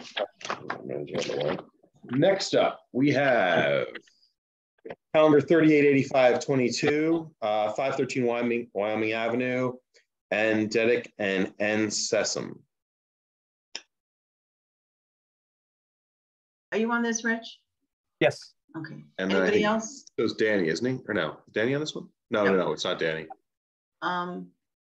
Is there anybody else providing testimony tonight? Just the owners and myself. Okay. I have. Okay, why don't we get you both sworn in, and then you both raise your right hands, please. Do you swear affirm testimony you're about to present in this proceeding to be the truth, whole truth, none but the truth? Yes, I do. Yes, I do. Names for the record. My name is Nenad Dedic. The address is 513 Wyoming Avenue. My wife's name is Natasha Sheshum. Richard Keller, engineer and planner for the applicant. Sir, can you just spell your wife's name, please? First name is Natasa. Last name is Sesum. Thank you. You're welcome. Will she be testifying this evening? She will not. She cannot. She'll not. Okay. All right. Thank you. Who's going to start? I can start. I'll introduce myself and tell you a little bit about the project and circumstances. In fact, I already introduced myself, but let me do it again. My name is Nenad Dedic. My wife's name is Natasha Sheshun. We're the owners of the house being discussed now, 513 Wyoming Avenue. We have lived in the South Mountain area for just about 2 years now, slightly over. It's a lovely area. It's a good compromise between, yard size and proximity to various facilities that we need. When we moved here, originally we were a family of 5. We moved, the 2 of us, with our 3 school-age children. But that situation has changed 4 months ago, and our 4th child was born. That's why my wife cannot attend right now. My youngest daughter is a little bit sick, so she has to tend to her. And so this caused us to consider expanding the living space. So let me tell you a little bit about the project requirements here. So it's a 4-bedroom house right now.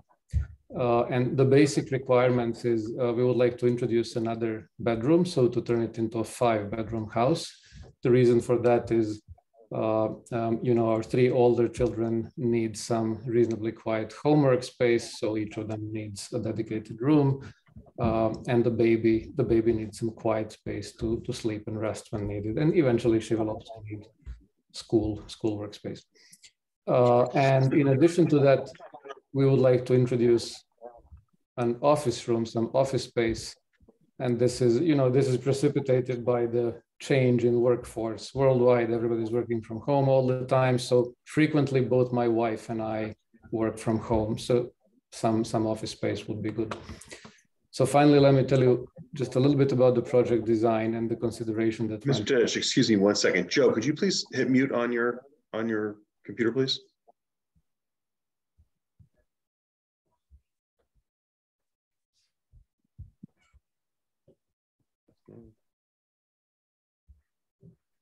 Bottom left corner. It's not happening. I don't know why. Okay, Mr. Dedic, please continue. So the final word I would like to say is a little bit about the project design and the considerations that went into minimizing the variance issues. So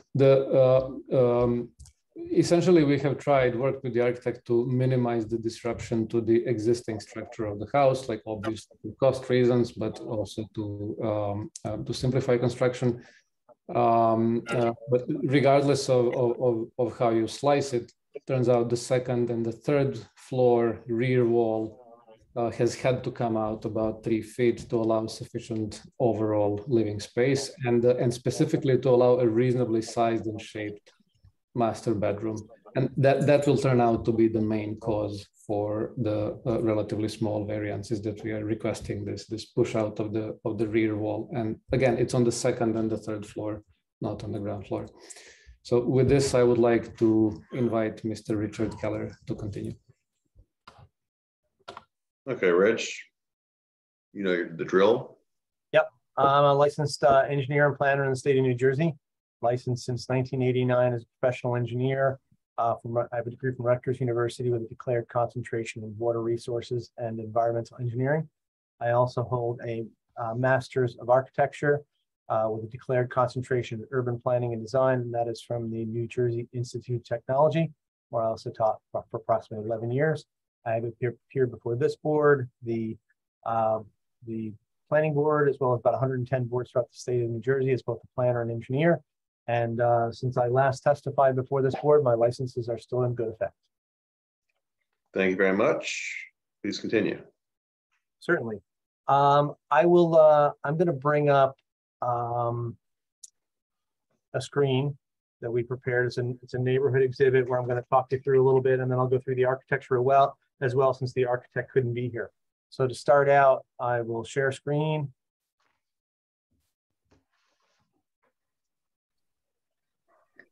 And I have an exhibit. This would be A1.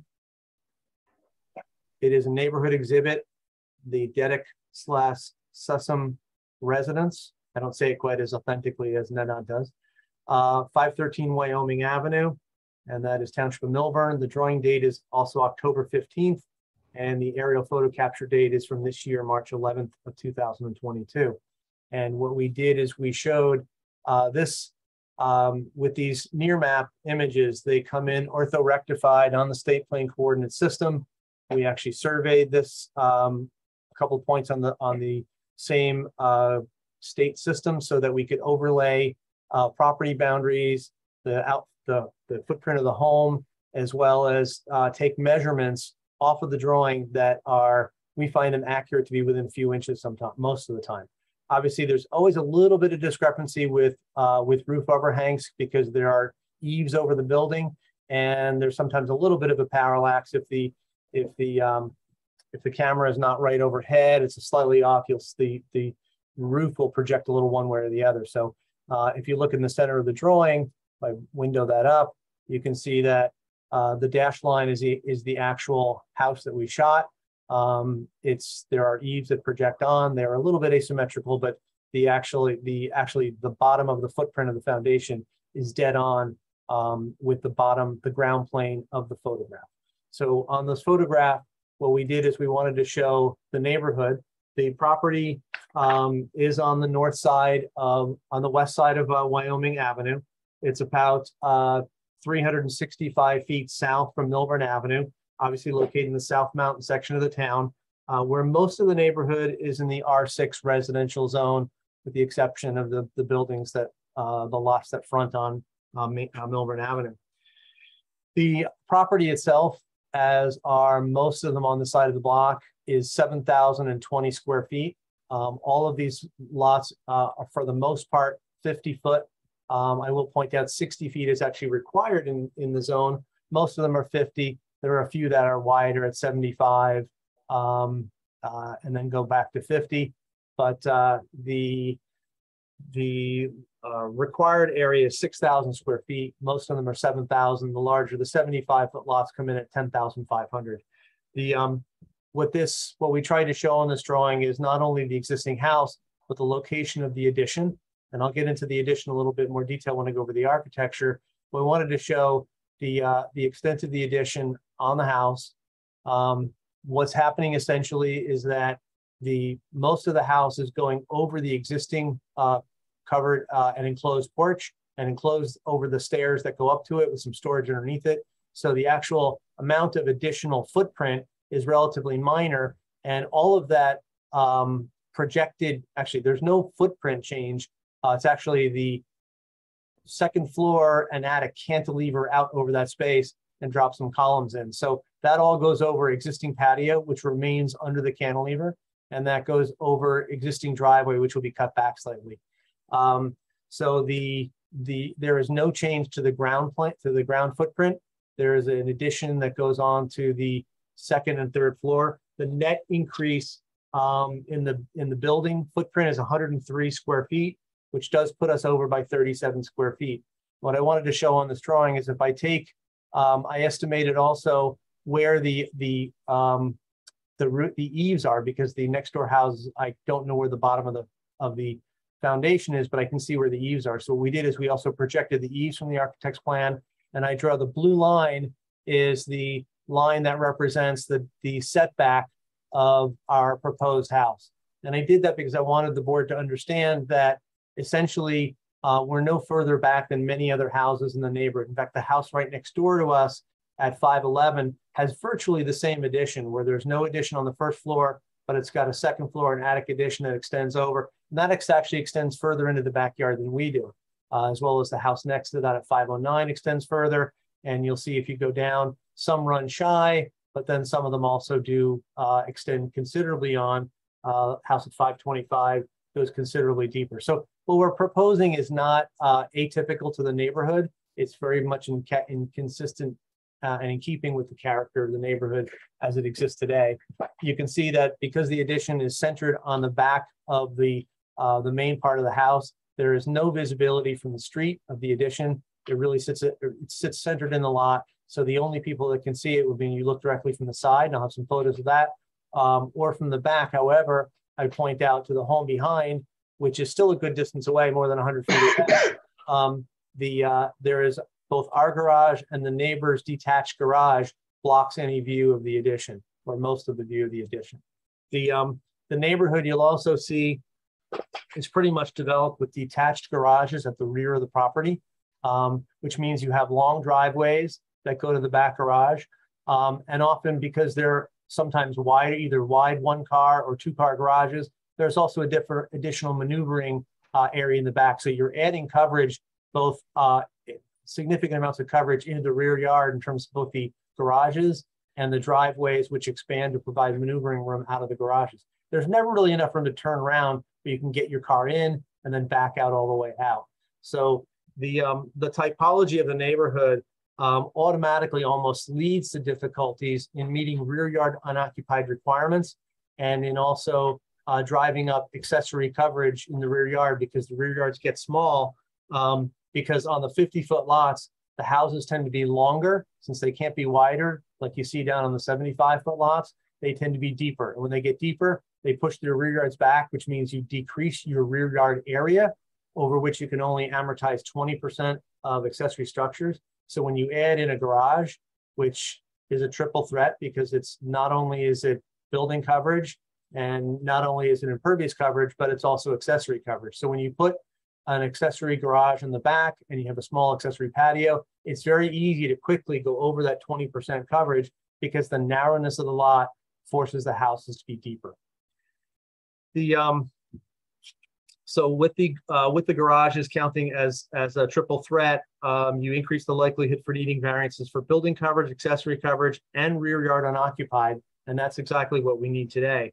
The current property, and I showed on this exhibit, the current property, all of the current existing conditions are in the handwritten type, and the Arial font is the proposed. You can see the existing building coverage comes in just a 1% under what's permitted. 23% is permitted in the zone.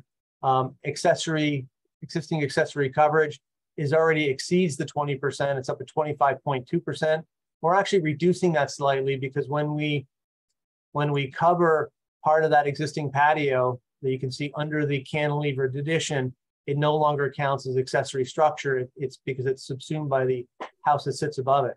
So accessory coverage actually goes down slightly. Existing rear yard unoccupied does, that's a minimum. We go from 25% required. We actually go from 19.7 down to 19%. And it's not necessarily because we're adding any coverage back there. It's because we push the rear yard back, which creates a smaller rear yard, which means when you have to have 25% of your total lot behind the house and unoccupied, it's basically impossible to achieve. This exhibit is also designed to show that that's really not atypical to the neighborhood, especially on these 50-foot wide lots, where again, the houses tend to be deeper and you have smaller rear yards. I downloaded all of the property data record cards from the Township of Millburn tax assessors, which actually, unlike most towns, are fairly accurate. I've been really impressed with the new assessor and his assistant, Kevin Steele. They've really been, they match our surveys quite closely. But I took the square footage of the building from property data records from the tax assessor's office. And then because these maps are orthorectified, I can actually put lines around things and I can get very accurate square footages. And they may be off by 0.5% or 0.1%, but they're fairly close. And you can see, starting with 525, a few lots up, that existing property, even if you look at it just by squinting, you can see that it's going to be over on building coverage. It's over on accessory coverage, which you can't see. There's a big patio, and it's way under on minimum rear and occupied. The same with the 75-foot lot. Because it's a 75-foot wide lot, it's up at 18%, so it's well under the 23% allowed. But it's accessory coverage due to the patio, the pool, the connective patio, the patio that's in the L of the house, and the one-car garage. It zooms up to an accessory coverage of 27.8% and a rear unoccupied at 19.3. Similar next door at 519. It's got a very large pool and pool deck and a two-car garage. It's no longer usable because it's been abandoned with the driveway removal. But that's again, that's a wide lot, so it doesn't need the building coverage at 16.5. but its accessory coverage is 49.1, and the rear yard unoccupied is almost half of what's required at 13.5. The same with the next, went too far, sorry about that. The next property under this one actually is back to a 50-foot lot, well over on building coverage, way over on accessory coverage. And the rear yard unoccupied is actually only 4.9, so it's got a side-loaded garage with a big driveway and a big deck. Similarly, all of these properties right next door at 515, building coverage is conforming at 22.8. Accessory coverage is slightly over at 23%, and rear yard unoccupied is deficient, again, with the patio and the navigation space. Same with our property, same with the ones all next door. And you can see that almost every one of the properties, save one, that's at 507, has a deviation from 2 out of the 3 metrics that we need relief from. So it's not atypical to the neighborhood. It is largely caused by the existing pattern of the neighborhood with the freestanding garages, 1 or 2 car, and then the driveways. So the proposal, as was indicated, was to create a 5th bedroom to accommodate the family and to create office space. And I think Ned had put it very succinctly in, he prepared the application, put it in his description. It was quite succinct. I will say some of the numbers in Nenad's narrative were slightly off. The zoning table is correct, the notice is correct, and I'll go over that in a few minutes. So that's the existing character of the neighborhood. I think the addition is really no different. If I go over to the other exhibit we have, I prepared, which is A2. And this would be 2 annotated site and neighborhood photos. This would be A2. It is all photos were taken by myself last Friday, October 14th, and they do accurately represent the site as it exists today. I only provided 2. One is of the front of the house. I'm always happy when people decide to add to their homes and not tear down and do a modern house that's kind of atypical and not characteristic of the South Mountain section. I'm not an anti-modernist, but it's always easier to get all the program you need in a flat roof modern house than it is to add on to an older house that was built in the 40s and 50s. From the street, you will never see the addition that goes back. Even when you peer down the driveways, you won't see the addition because they're set back slightly on the from the right line of the house, and then because they're stepped in also somewhat from the top, you may see a little bit of the corner of the 2nd floor as the attic roof slopes up from the driveway, possibly. The second is, look, this is standing in the rear yard. This is looking north toward 511 Wyoming Avenue. And that basically, that addition right next door is almost exactly what the applicant is proposing to do, where they're leaving, they have a couple columns, 3 columns, I think that to be exact, the same, that will support a cantilevered 2nd floor and attic that comes about 3 foot 9 inches off the main house.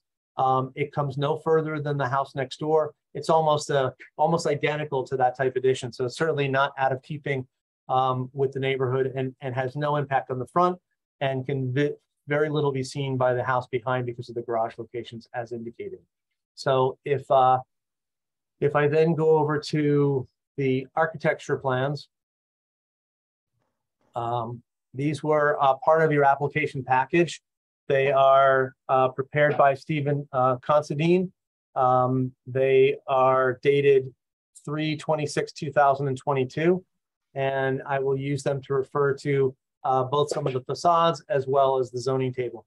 The diagram on the left is a little confusing because they blocked out all of the new sort of attic space, which is floating above, but it really, I think my aerial kind of showed really how they're really building over a significant amount of the existing home and really only 37 square feet. It's an addition of 103 square feet to the actual building footprint, and represents a variance of 37 square feet. So if we go through the zoning table, you can see that 6,000 square feet is required. We're at 7,020. we're basically we're non-compliant with the lot width, as are most of the lots on our block. We exceed the lot depth, which most of ours do, which is why the houses tend to be longer and narrower. The front setback is conforming, rear setback is conforming, the side yards are all conforming, et cetera. It is until we get down, and floor area ratio is actually well under the, it's actually 35%. So it's not well under, but 35% is permitted, sorry, is proposed, where 36% is permitted. So we are under on FAR. And I will point out that FAR is the metric that we use in this town on residences to control the mass, to make sure we don't overwhelm the houses in the neighborhood. We're not atypical to the houses in the neighborhood in terms of mass. That's what that floor area metric is used for in a residential situation. And we are fully compliant with the building, the floor area ratio. Building lot coverage, we do add 103 square feet. So we go from an existing conforming condition to being over by 37 square feet at 23.5. And you can see it doesn't take, 103 square feet represents a 1.5% bump. So when you're dealing with small lots, it doesn't take much of an addition to get a big jump in the percentages. But I think you need to keep in mind that the actual addition in the enlargement of the building footprint is only 103 square feet, and that takes us up to a deviation of 37 square feet. With regard to the rear yard unoccupied, again, what happens is from the existing to the proposed, the rear yard gets smaller. So, and while part of the patio goes away, because the patio is staying, it's a usable patio, but part of it is under the house. So only 184 square feet of the 276 square feet get counted. So technically, a little bit of driveway goes away, a little bit of patio goes away, but we are also at the same time having a smaller rear yard. So while we do get, we do go from 19.7 down to 19, where 25% is required. And then finally, accessory rear yard. Again, we talked about how having those garages in the back really drives us up very close to the 20% permitted. You can see existing between the garage and patio. We already deviate from rear yard accessory coverage, 20% permitted, 25.2 proposed. We make that slightly better by reducing the patio and reducing just the patio, but it's still, we get closer into compliance, but not quite. We're still at 24%, so still a variance is required. With regard to the actual drawings prepared by the architect, you can see the footing plan really kind of shows that nothing happens to the first floor enclosed porch or the stairs coming down, the storage underneath it. They're adding 4 columns, excuse me, not 3, to hold up that expansion that goes over the patio and over the driveway. If we go down to, so there is no first floor plan because there's no change to the first floor plan. You can see that what they're looking to do is to create a roughly 18 by 15 owner's suite, bedroom, ensuite with a bathroom, keeping the other 2 bedrooms, having an improved bathroom. And then on the next floor, they're keeping the bedrooms they already have, but they're looking to expand into that area with an office for the owners so that they can get away from the first floor, where often during the day, childcare will be with the 4 children between Natasha's running up and down to do mother duties, but they need a quiet office space since, like many people, they are working at least part of their day, part of their weeks out of their home. So they need a personal office space. And these are not extremely large size. You get 9'7" by 14 for 2 desks. They're not overreaches on the size. And you can see the addition goes up over the first floor. That just floats. There's windows for the covered porch that sits below, and the stairs up, and the storage, etc. That doesn't change. You can see, looking at it from the left side, you can see that there's the house beyond. So this is the part of the house that extends beyond. And then from the other side, from the neighbor next to 511, you can see that all you see is that small extension of the house beyond what's there. And that is not as far back as the adjoining homes or many of the other homes in the block. So that is that's the explanation of the architecture. If we talk about the variance relief requested, Again, I think both of these variances can be approved as C1, and that's applicable where both the shape of the existing property, that being the narrow lot width from the requirements of the ordinance, and more importantly, the location and configuration of the lawfully existing structures on the property, that being the detached garage, the connecting driveway with rear and maneuvering areas, they result in an exceptional practical difficulty in adding any additions to the rear of the house without the need for variance relief. We're already have an existing non-conforming condition as to rear yard unoccupied and accessory coverage. We think that with regard, so that certainly creates the positive criteria. With regard to the negative criteria, again, in two prongs, that there's no substantial detriment to the public good, and there's no substantial impairment to the intent and purpose of the zone plan and zoning ordinance. By allowing the applicant to bring the home up to current standards with regard to home office space and enough space to raise their family, it certainly doesn't have any negative impact on the neighborhood. We think there's no detriment to the public good. There's cannot be seen from the street since it's hidden by existing structures both to the sides and rear of the property. The house is no deeper into the lot than the other surrounding homes, as they demonstrated through the exhibits. Modifications to the house are de minimis. The building coverage is only over by 37 square feet, but to take away that 37 square feet would take that owner suite and really make it minimally sized. That extra 1.5 feet makes a big difference in making that a viable space versus spending a lot of money and making it an undersized space. There's no increase in lot coverage since the 3-foot+ cantilever addition is going over an existing patio. It complies with FAR, which I said is the metric for overdevelopment of a home. The modifications to the house are de minimis. The patio is technically reduced since it's part of the covered house. So the driving factor is that the rear is being reduced by 233 square feet. And despite the reduction in the size of the patio, the reduced yard area means we still need a variance for accessory coverage, although the application technically brings the coverage closer to compliance. The extent of the variance relief sought is consistent with other properties on the block and in the neighborhood, and we certainly don't see no detriment to the master plan.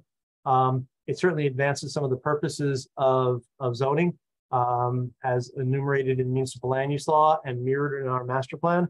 It advances general welfare, and that it allows for an existing resident to add amenities that are consistent with the neighborhood, a viable ensuite owner's bedroom and home office space. And it provides for a variety of housing types to meet the need of the community. It's a fairly compact house, and not all people who live in town have 2.3 children. Some do have 4 kids, and the reality is you need 5 bedrooms. And I think it was a very tactful way to get from 4 bedrooms to 5 bedrooms, and create a better living environment that's more versatile and more useful for the owners. Certainly in terms of the goals and objectives of the master plan, again, goal is to promote the character of the township as a small suburb of the highest quality. I see nothing that cuts across that. And objective 101 is to protect the character of established residential neighborhoods and encourage land use and development of appropriate scale and density. And I think this is an appropriate scale and density, especially when you view it in what the surrounding neighborhood already is. In my professional opinion, it meets the proofs for a C1 variance relief. We don't think there's any detriment to the public good.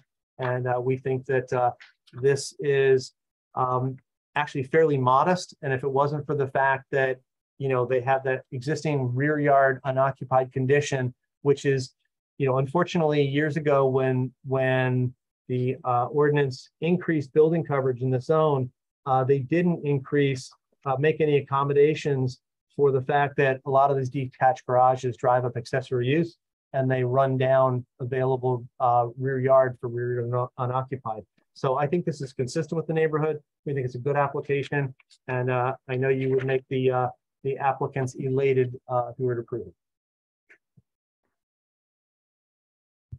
All right, thank you, Rich. Any questions from the board for Mr. Keller?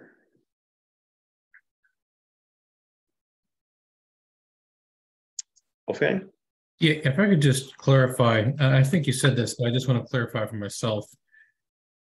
When I'm looking at the design in the back and like the footprint area, like the stone area that exists, the stone patio that exists in the back right now, the new addition doesn't propose to go beyond that?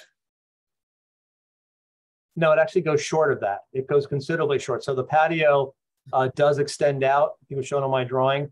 The patio.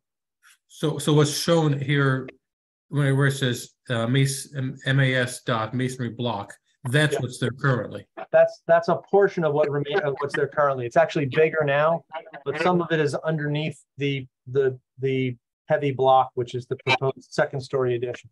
Understood. Okay, thank you. Yep. Okay. Any other questions for Mr. Keller?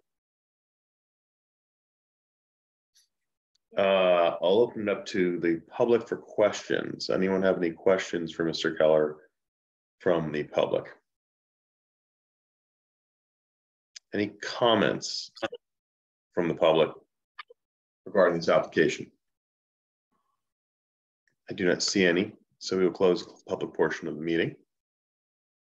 Board members, what comments do you have regarding this application? Go ahead, Ashley. I would be supportive of this application.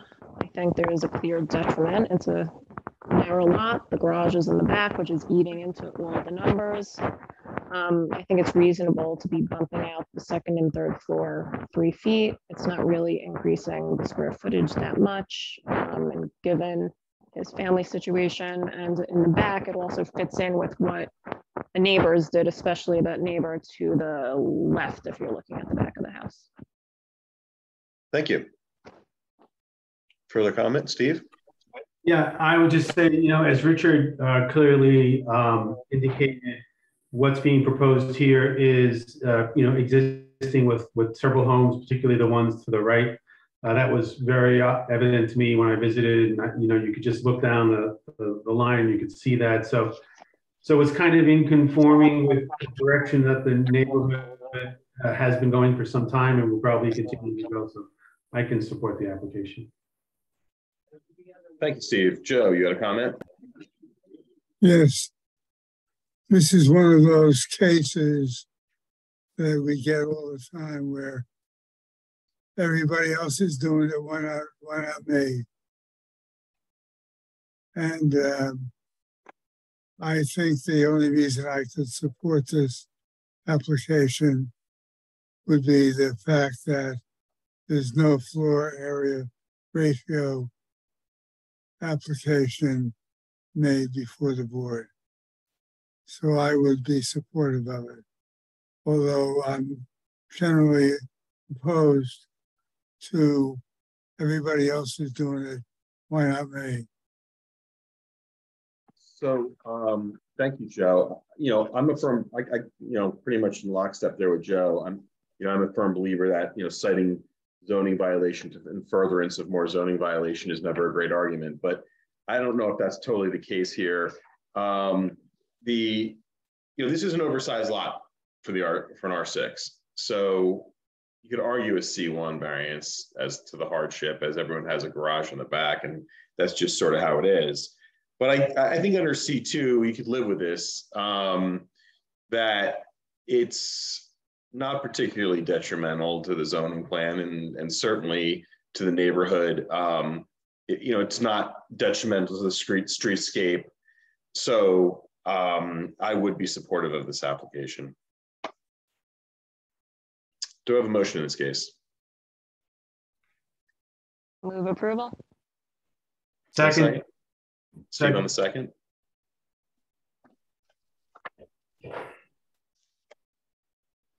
Joe Steinberg?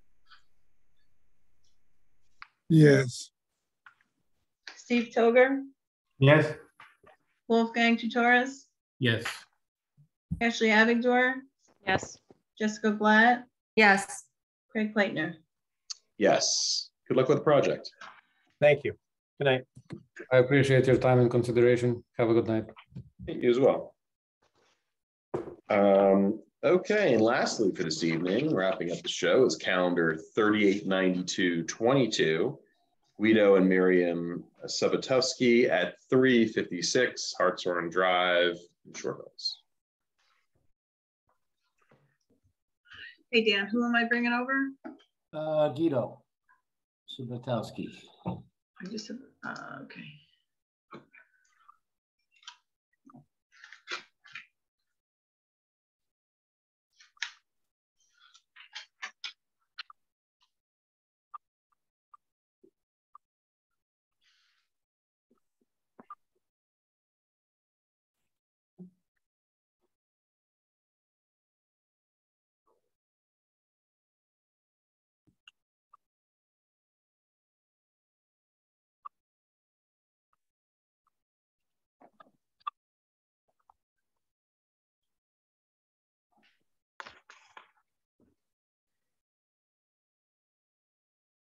Okay, if you would both raise your right hand, please.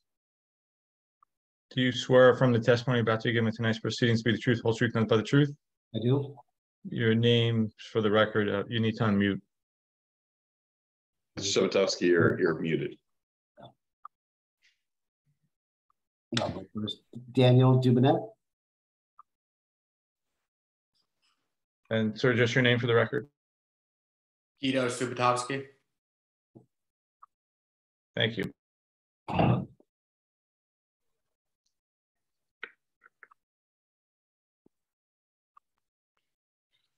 ahead. Who would like to start?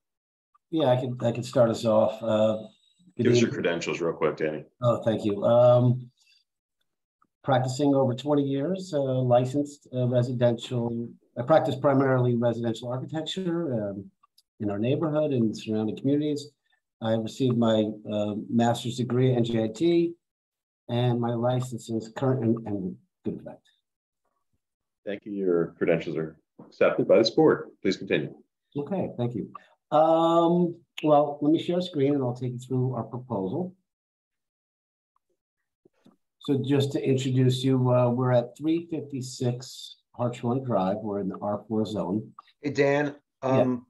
before we continue, are these photos that have been previously provided to the board?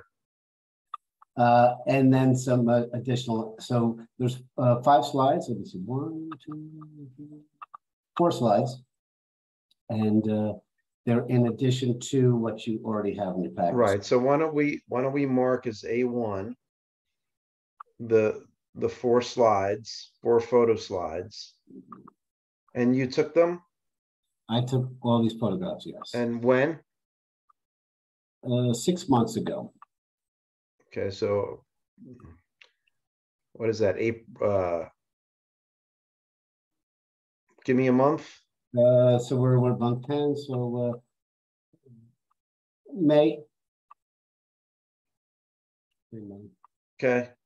And yes, they accurately depict, well, the front elevation accurately depicts what's there today. The house was built, I believe, in 2019. I happen to be the original architect of the home. And one of the things that inspired us when we talk about, so the proposal is to add a cabana pool house to the backyard. So the original architecture is going to inspire certainly what the pool house cabana will look like. So just to give you a little flavor of the architecture of the house. So again, we're seeking a proposal to add a cabana pool house / patio to the backyard. And that requires 3 variances. The first variance that we were seeking to get this approved would be building coverage. So when the house was designed, of course, it's at 14% is the max allowed. So anything that we would do to this property would require a variance. So 14% on building coverage is what's existing, and we're proposing 15.5%. So we're seeking an additional 453 square feet of building coverage, which equates to about a 10.7% deviation. And I believe that would fall under a C2 variance for this, and I'll take you through why I think it's palatable and could fit on this property. The second variance that we need is lot coverage. So the maximum allowed is 35%, and we're seeking 38.9%. So we're going to be asking for an overage of 1,185 square feet, which equates to a 11.3% deviation from what's allowed. And again, I believe it's a C2 variance, and I'll go through the merits of that in a minute. And the third variance that we're seeking is for the rear yard maximum accessory coverage. And the max allowed is 20%, and we're seeking 25.3%. And that's a 747 square foot overage and a 26.6% deviation. And I think that one is more of a C1 variance, where the shape of the property, it's truncated, kind of a rectangle. It's 109 feet in the back rear property line. So this is 109 in the back and 150 in the front. So we lose this triangle of rear yard. If we had a rectangular lot, it would increase our rear yard unoccupied, and we would not need the maximum accessory use coverage. Also, we're fighting the topography. So the shape of the lot is somewhat of a hardship for the rear, and the topography. We kind of sit in a valley from the homes to the right and left of us. And I'll show you some photographs in a minute, but the property that's to the north is about 10 feet higher in elevation than us. And the property to the left is about 15 to 18 foot elevation change. So we kind of sit in low in the valley. And then the properties, all these properties that are in the rear yard are about 30 feet below us. So I think one of the reasons why I felt like we could present this application is purely because of the unique character of this lot that make it almost invisible to the neighbors, and B, no negative impact to the neighbors or neighborhood. So I felt like this was a very interesting case where we have something that is already at its limit, and now we're asking to go over it. But I do think that there is really no negative impact to allow this. This is using part of the yard that the Subikowskis probably won't use. And I think the idea of keeping open and airspace and open greenery is really to not create a congested environment for the neighborhood. And because of the site conditions of the adjacent neighbors, this gives us like an oasis back here. So the only people who would be affected by this would be the Subikowskis. And of course, the ask is for a pool house for their pool. Hey, Dan, yes. I'm sorry I'm interrupting you. Because you're marking up or have marked up this particular sheet, why don't we, and it's colorized, why don't we mark it as an exhibit, please? Okay. All right. All right, so why don't we mark it, and with all the exhibits, if you can provide them to Eileen at the end, please. Absolutely. So we're going to mark this as A2, and we're going to call it marked up colorized version of plot plan. How about that? Okay. Sorry for my handwriting.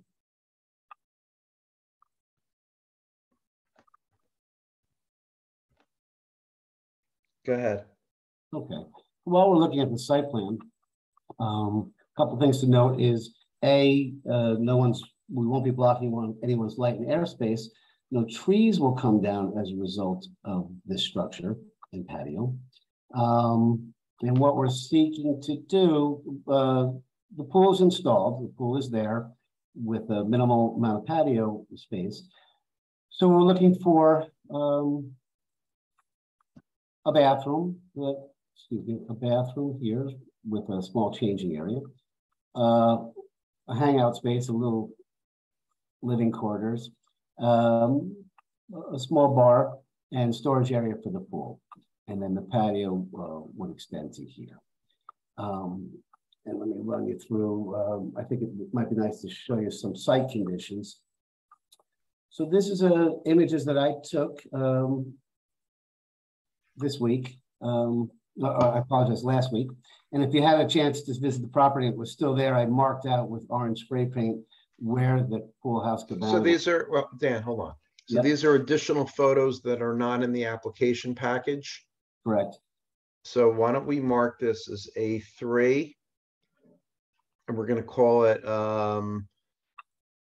9 photo board with 9 photos. Correct? Yes. And what's the date on this? So I took these pictures last week. Let's call it the 10th. October 10th. Yeah, and they accurately depict what's there now. And so the first image, the center image, is a Google Earth image. And what I'd like to show for this image is showing the cabana in the rear. This yellow dotted line in the back is where the cabana will be located. And we're about 145 feet away from the adjacent neighbor to the left. And as I mentioned, they're significantly elevated with a lot of mature trees. And then the neighbors in the back, although I couldn't get a dimension for that because it was really far away, but there's a really significant elevation change. So they can't see us and we can't see them for sure. So I'll run you through some of these photographs. This is your approach when you get off when you come from the driveway, and you can see the elevation change of the neighbor on the right. So very pretty landscaping they've already installed. And then you can get a glimpse of the pool.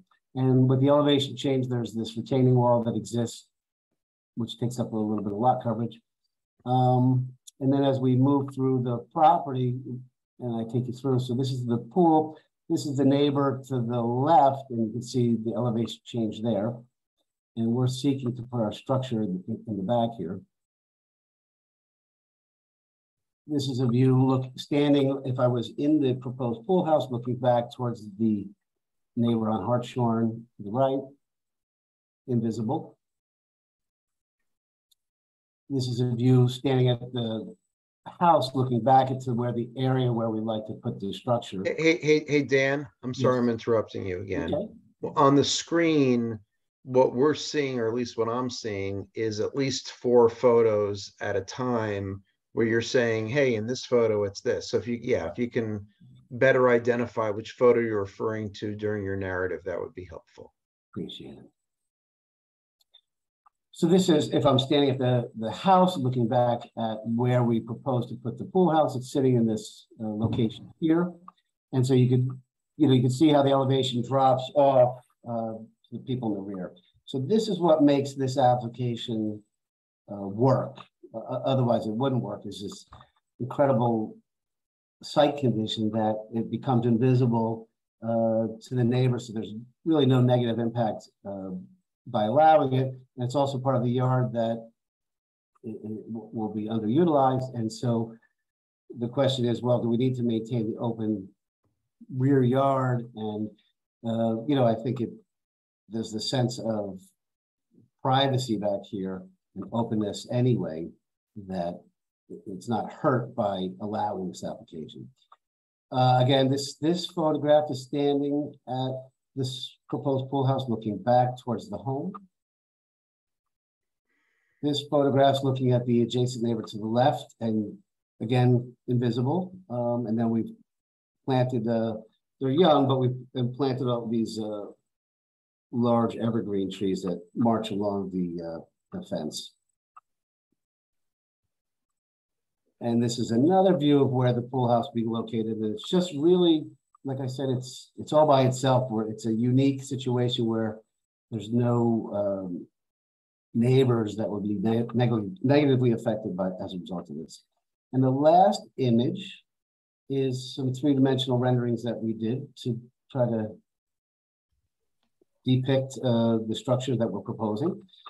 So there's the pool house and all its glory. And we kind of did a nice thing where we're tying this retaining wall that we need for the elevation change into the pool house. And it's a very romantic structure that mimics the architecture of the existing house. And I open it up to discussion on what it is that we're asking for. Yeah. Good.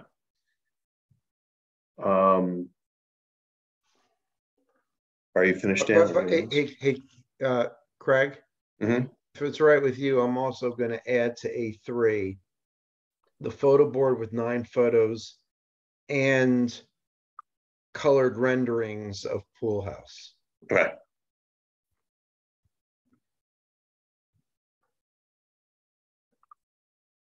You have anything else, Dan, on this? No, I would love to hear the comments and. Okay. Everybody thinks. Then you can stop the screen share. Yeah, I have one last thing to note. Oh. We did reach out to the neighbors adjacent to our property, and we've gotten their blessing that they all felt comfortable with what it is that we're asking for. And as far as I know, we have blessings from the adjacent neighbors.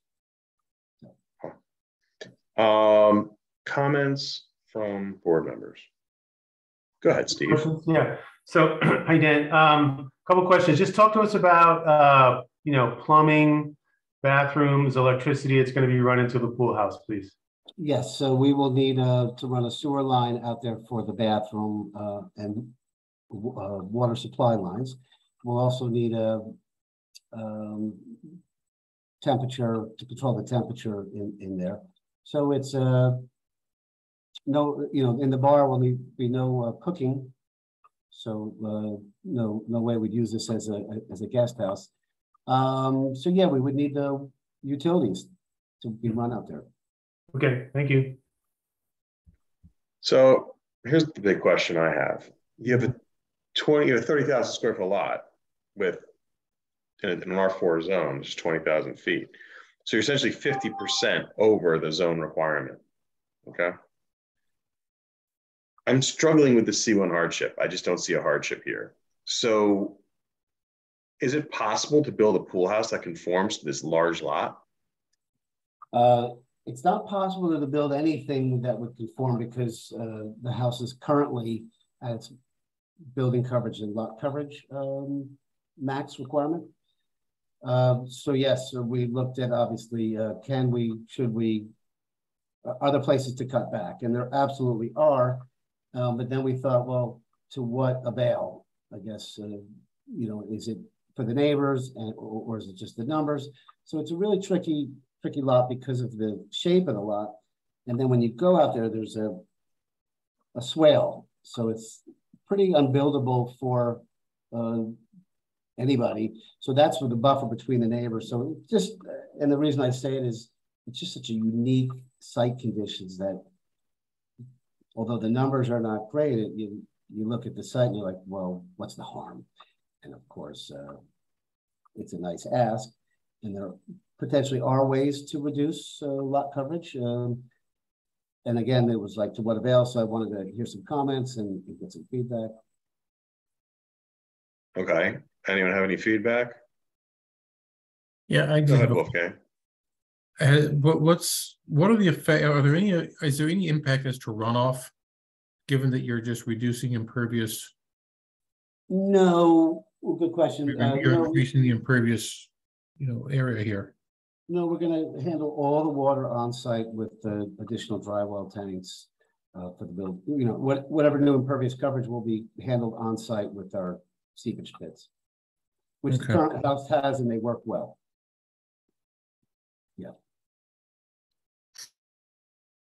Okay, anyone else? I agree with you, Craig. Initially, my first concern, of course, was impact on neighbors, like we had earlier this year. But it seems like a very large structure to be putting up, and as to use Dan's phrase, it's a pretty big ask. So I don't know. I'd love to hear what other board members think about the size of the pool house relative to what would be more, relative to what's reasonable or the norm. I agree. I'm concerned by the numbers, by the ask, and by really not seeing a hardship beyond, you know, that the applicant just wants more. I mean, the applicant has a, you know, the house, the pool, a patio, and just wants more. I'm really not seeing any hardship here. So I have the same concerns that my fellow board members have pointed out. Any other questions for Mr. Duvenet? May the applicant just add one more? Oh, absolutely. Feel free. Thank you so much, and thank you for your time this evening. I just wanted to point out one thing is to Danny's point. While yes, we have an approximately just under 29,000 square foot lot. Looking at our rear yard, approximately, again, it's off the top of my head, but approximately 4,000 to 5,000 square feet of what we have in the rear is either 4 to 5 feet elevated above us to one side, or 4 to 5 feet below us on the other side. So while looking at, one thing, if you can look at the survey, the other thing is obviously when you observe the field condition, you see the significant difference in slope on either side, which is what really narrows us in the rear yard. And while again, we can understand and can appreciate the concern with looking at it on the map or the survey and seeing that why the need for the additional structure. But as you can imagine, when we look at the field condition and looking at that, at the lot itself, that's where, like I said, it gets a little tighter back there. So it certainly is not, the concern that we would see, especially if we had discussed it with, with our neighbors and their potential concerns. I hear what you're saying, but you don't have any bulk variances that speak to that. You don't have setback issues. You don't have any of this stuff. It's strictly coverage. It's strictly lot coverage, building coverage, and accessory coverage. So the topography really doesn't play into this. There isn't that, we have to put it here because of that. There's really none of that. Yeah, I think the topography is works in our favor in terms of hiding this structure from anybody's views. That's why when I look at, and again, it's about a 10% deviation. I know that the property can handle and we're not talking about mass, but I know it can handle this extra building coverage. In terms of lot coverage, something I thought about was, of course, we'd love to have the extra patio, but that would equate for about 773 square feet of a reduction. So the ask would be a 3.9% deviation. So in terms of numbers on paper, if that was something, I'm hearing obviously the comments. And so while I was sitting here tonight, I calculated that if we got rid of the patio space to the side of the cabana, we'd be at a 3.9% deviation, which is pretty small. And I know that it's not going to impact anybody.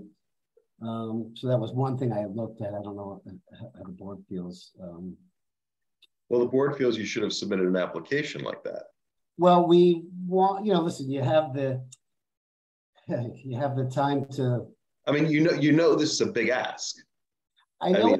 So it's not like, well, when I'm deep, I'll just go deeper. I mean, no, it's just when you go there and you see the impact, I'm like, well, there is no impact. So we have a good case. But having time to reflect tonight, I'm like, well, listen, the board, I think I know the board pretty well, that numbers are numbers, rather forget about the site conditions, numbers are numbers. So if we could maybe, it's something to think about, we reduce that patio by 773 square feet, would reduce our numbers a lot. And then it would put us, out of needing the accessory use coverage variance, and it would put us at a 3.9% deviation on lot coverage. And I spoke to Guido, and that was something that we said, let's see how the board reacts to this, but that would be something that we would love to concede to, because again, it's a nice to have, not need to have. And the structure is just something that was a dream of theirs, of course, and there's no hardship, but I do think the property can handle that 10% deviation. Okay, with that, I'm going to open it up to questions from the audience. Is anyone and the attendees that has any questions for the applicant or his professional? With that, any comments from the attendees? I see no hands raised. So with that, I'll close the public portion of this meeting. So board members, what say you? Can I just ask, has the patio been withdrawn from? Yeah, I don't know if it officially has yet. Yeah, okay, so. I just want to make sure. I'll be honest with you, I'm not really, like I said, if that's the case, then I want to see it. I want to see what it's going to look like. I want to see the whole thing drawn out. I mean, I'm not really going to sit here and play let's make a deal with the patio. No, I understand. So with that, what comments do we have for Mr. Duvenet? Well, it's certainly not a hardship variance. Whatever this ends up being, if there's something which is submitted that the board can eventually be okay with, it certainly is not. Yes, it certainly isn't a hardship variance. Yeah, I'll go next. I mean, I think this is just gross overdevelopment. I mean, that's the bottom line. When you have a lot that is 50% larger than the R4 district requires, and that's big. You're already in the R3 size lot here, and just to plunk down a pool house, patio, bar. I mean, like I said, it's just a Hail Mary. I just don't see it. So I wouldn't be in favor of this application. Any other thoughts? I have those same concerns. The one thing that I will say is that I do see, Danny's side of it when I went to visit the property, that there really isn't much, if any, impact to really anyone, to the neighbors or anyone else. So I can see that argument, but I'm still, I'm still feeling the same way that I feel that this is just too big of an ask without any hardship. There's just really, no legitimate justification in my mind for the project the way that it currently stands. I mean, to circle back on that, we have to look at it from a C1 or C2 perspective. Okay, C1, clearly that bar is not crossed. And even from C2, is this type of development detrimental to the master plan? You say, okay, well, we're going to take a lot that's oversized for the zone, and then we're going to overdevelop that. I mean, I'd argue that is detrimental to the master plan. That is detrimental to the code. So even if you can hide it from the neighbors, it's still detrimental to the zoning plan and the master plan to have just overdevelopment of a lot just because no one sees it.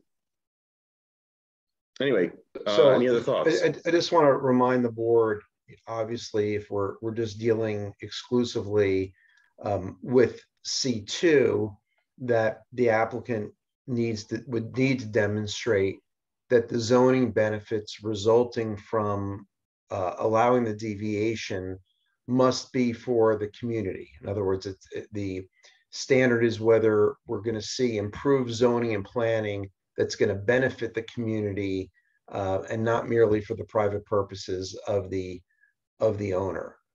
So that's the standard. It's to provide an opportunity for a better zoning alternative for the property to meet, certainly the positive criteria for the C2, and then the negative criteria, you're well aware of it in terms of no substantial, impairment to the neighborhood or impairment to the zone plan or zoning ordinance.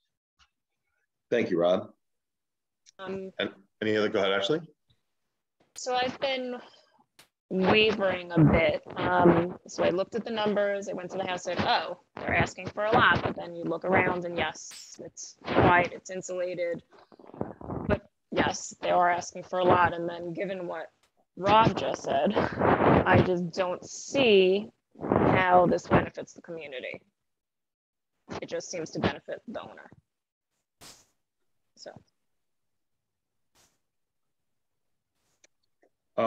So I guess, Joe, do you have any comment? Are you aligned?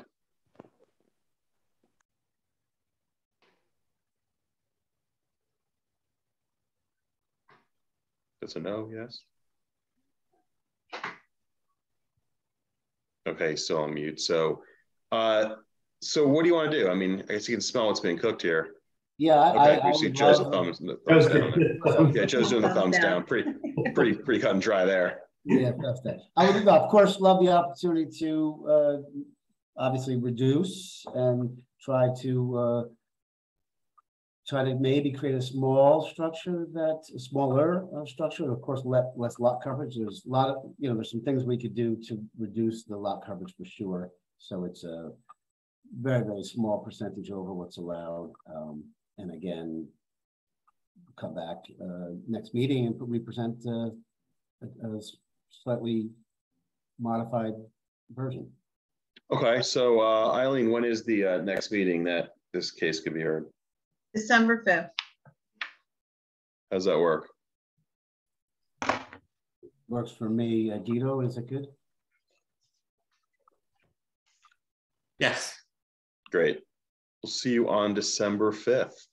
Okay, appreciate your time. Thank you, guys. Sure, thank you.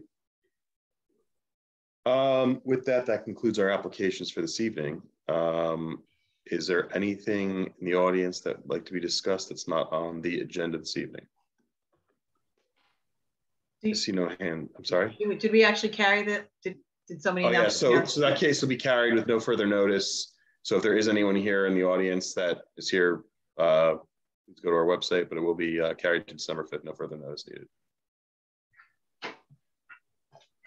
With that, there are no comments. So can I have a motion to adjourn? So moved. Second. All those in favor? All right. Have a great evening, folks. Thank you, everybody. Good night. Night.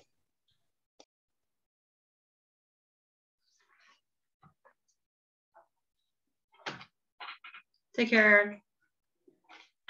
Good night, Eileen.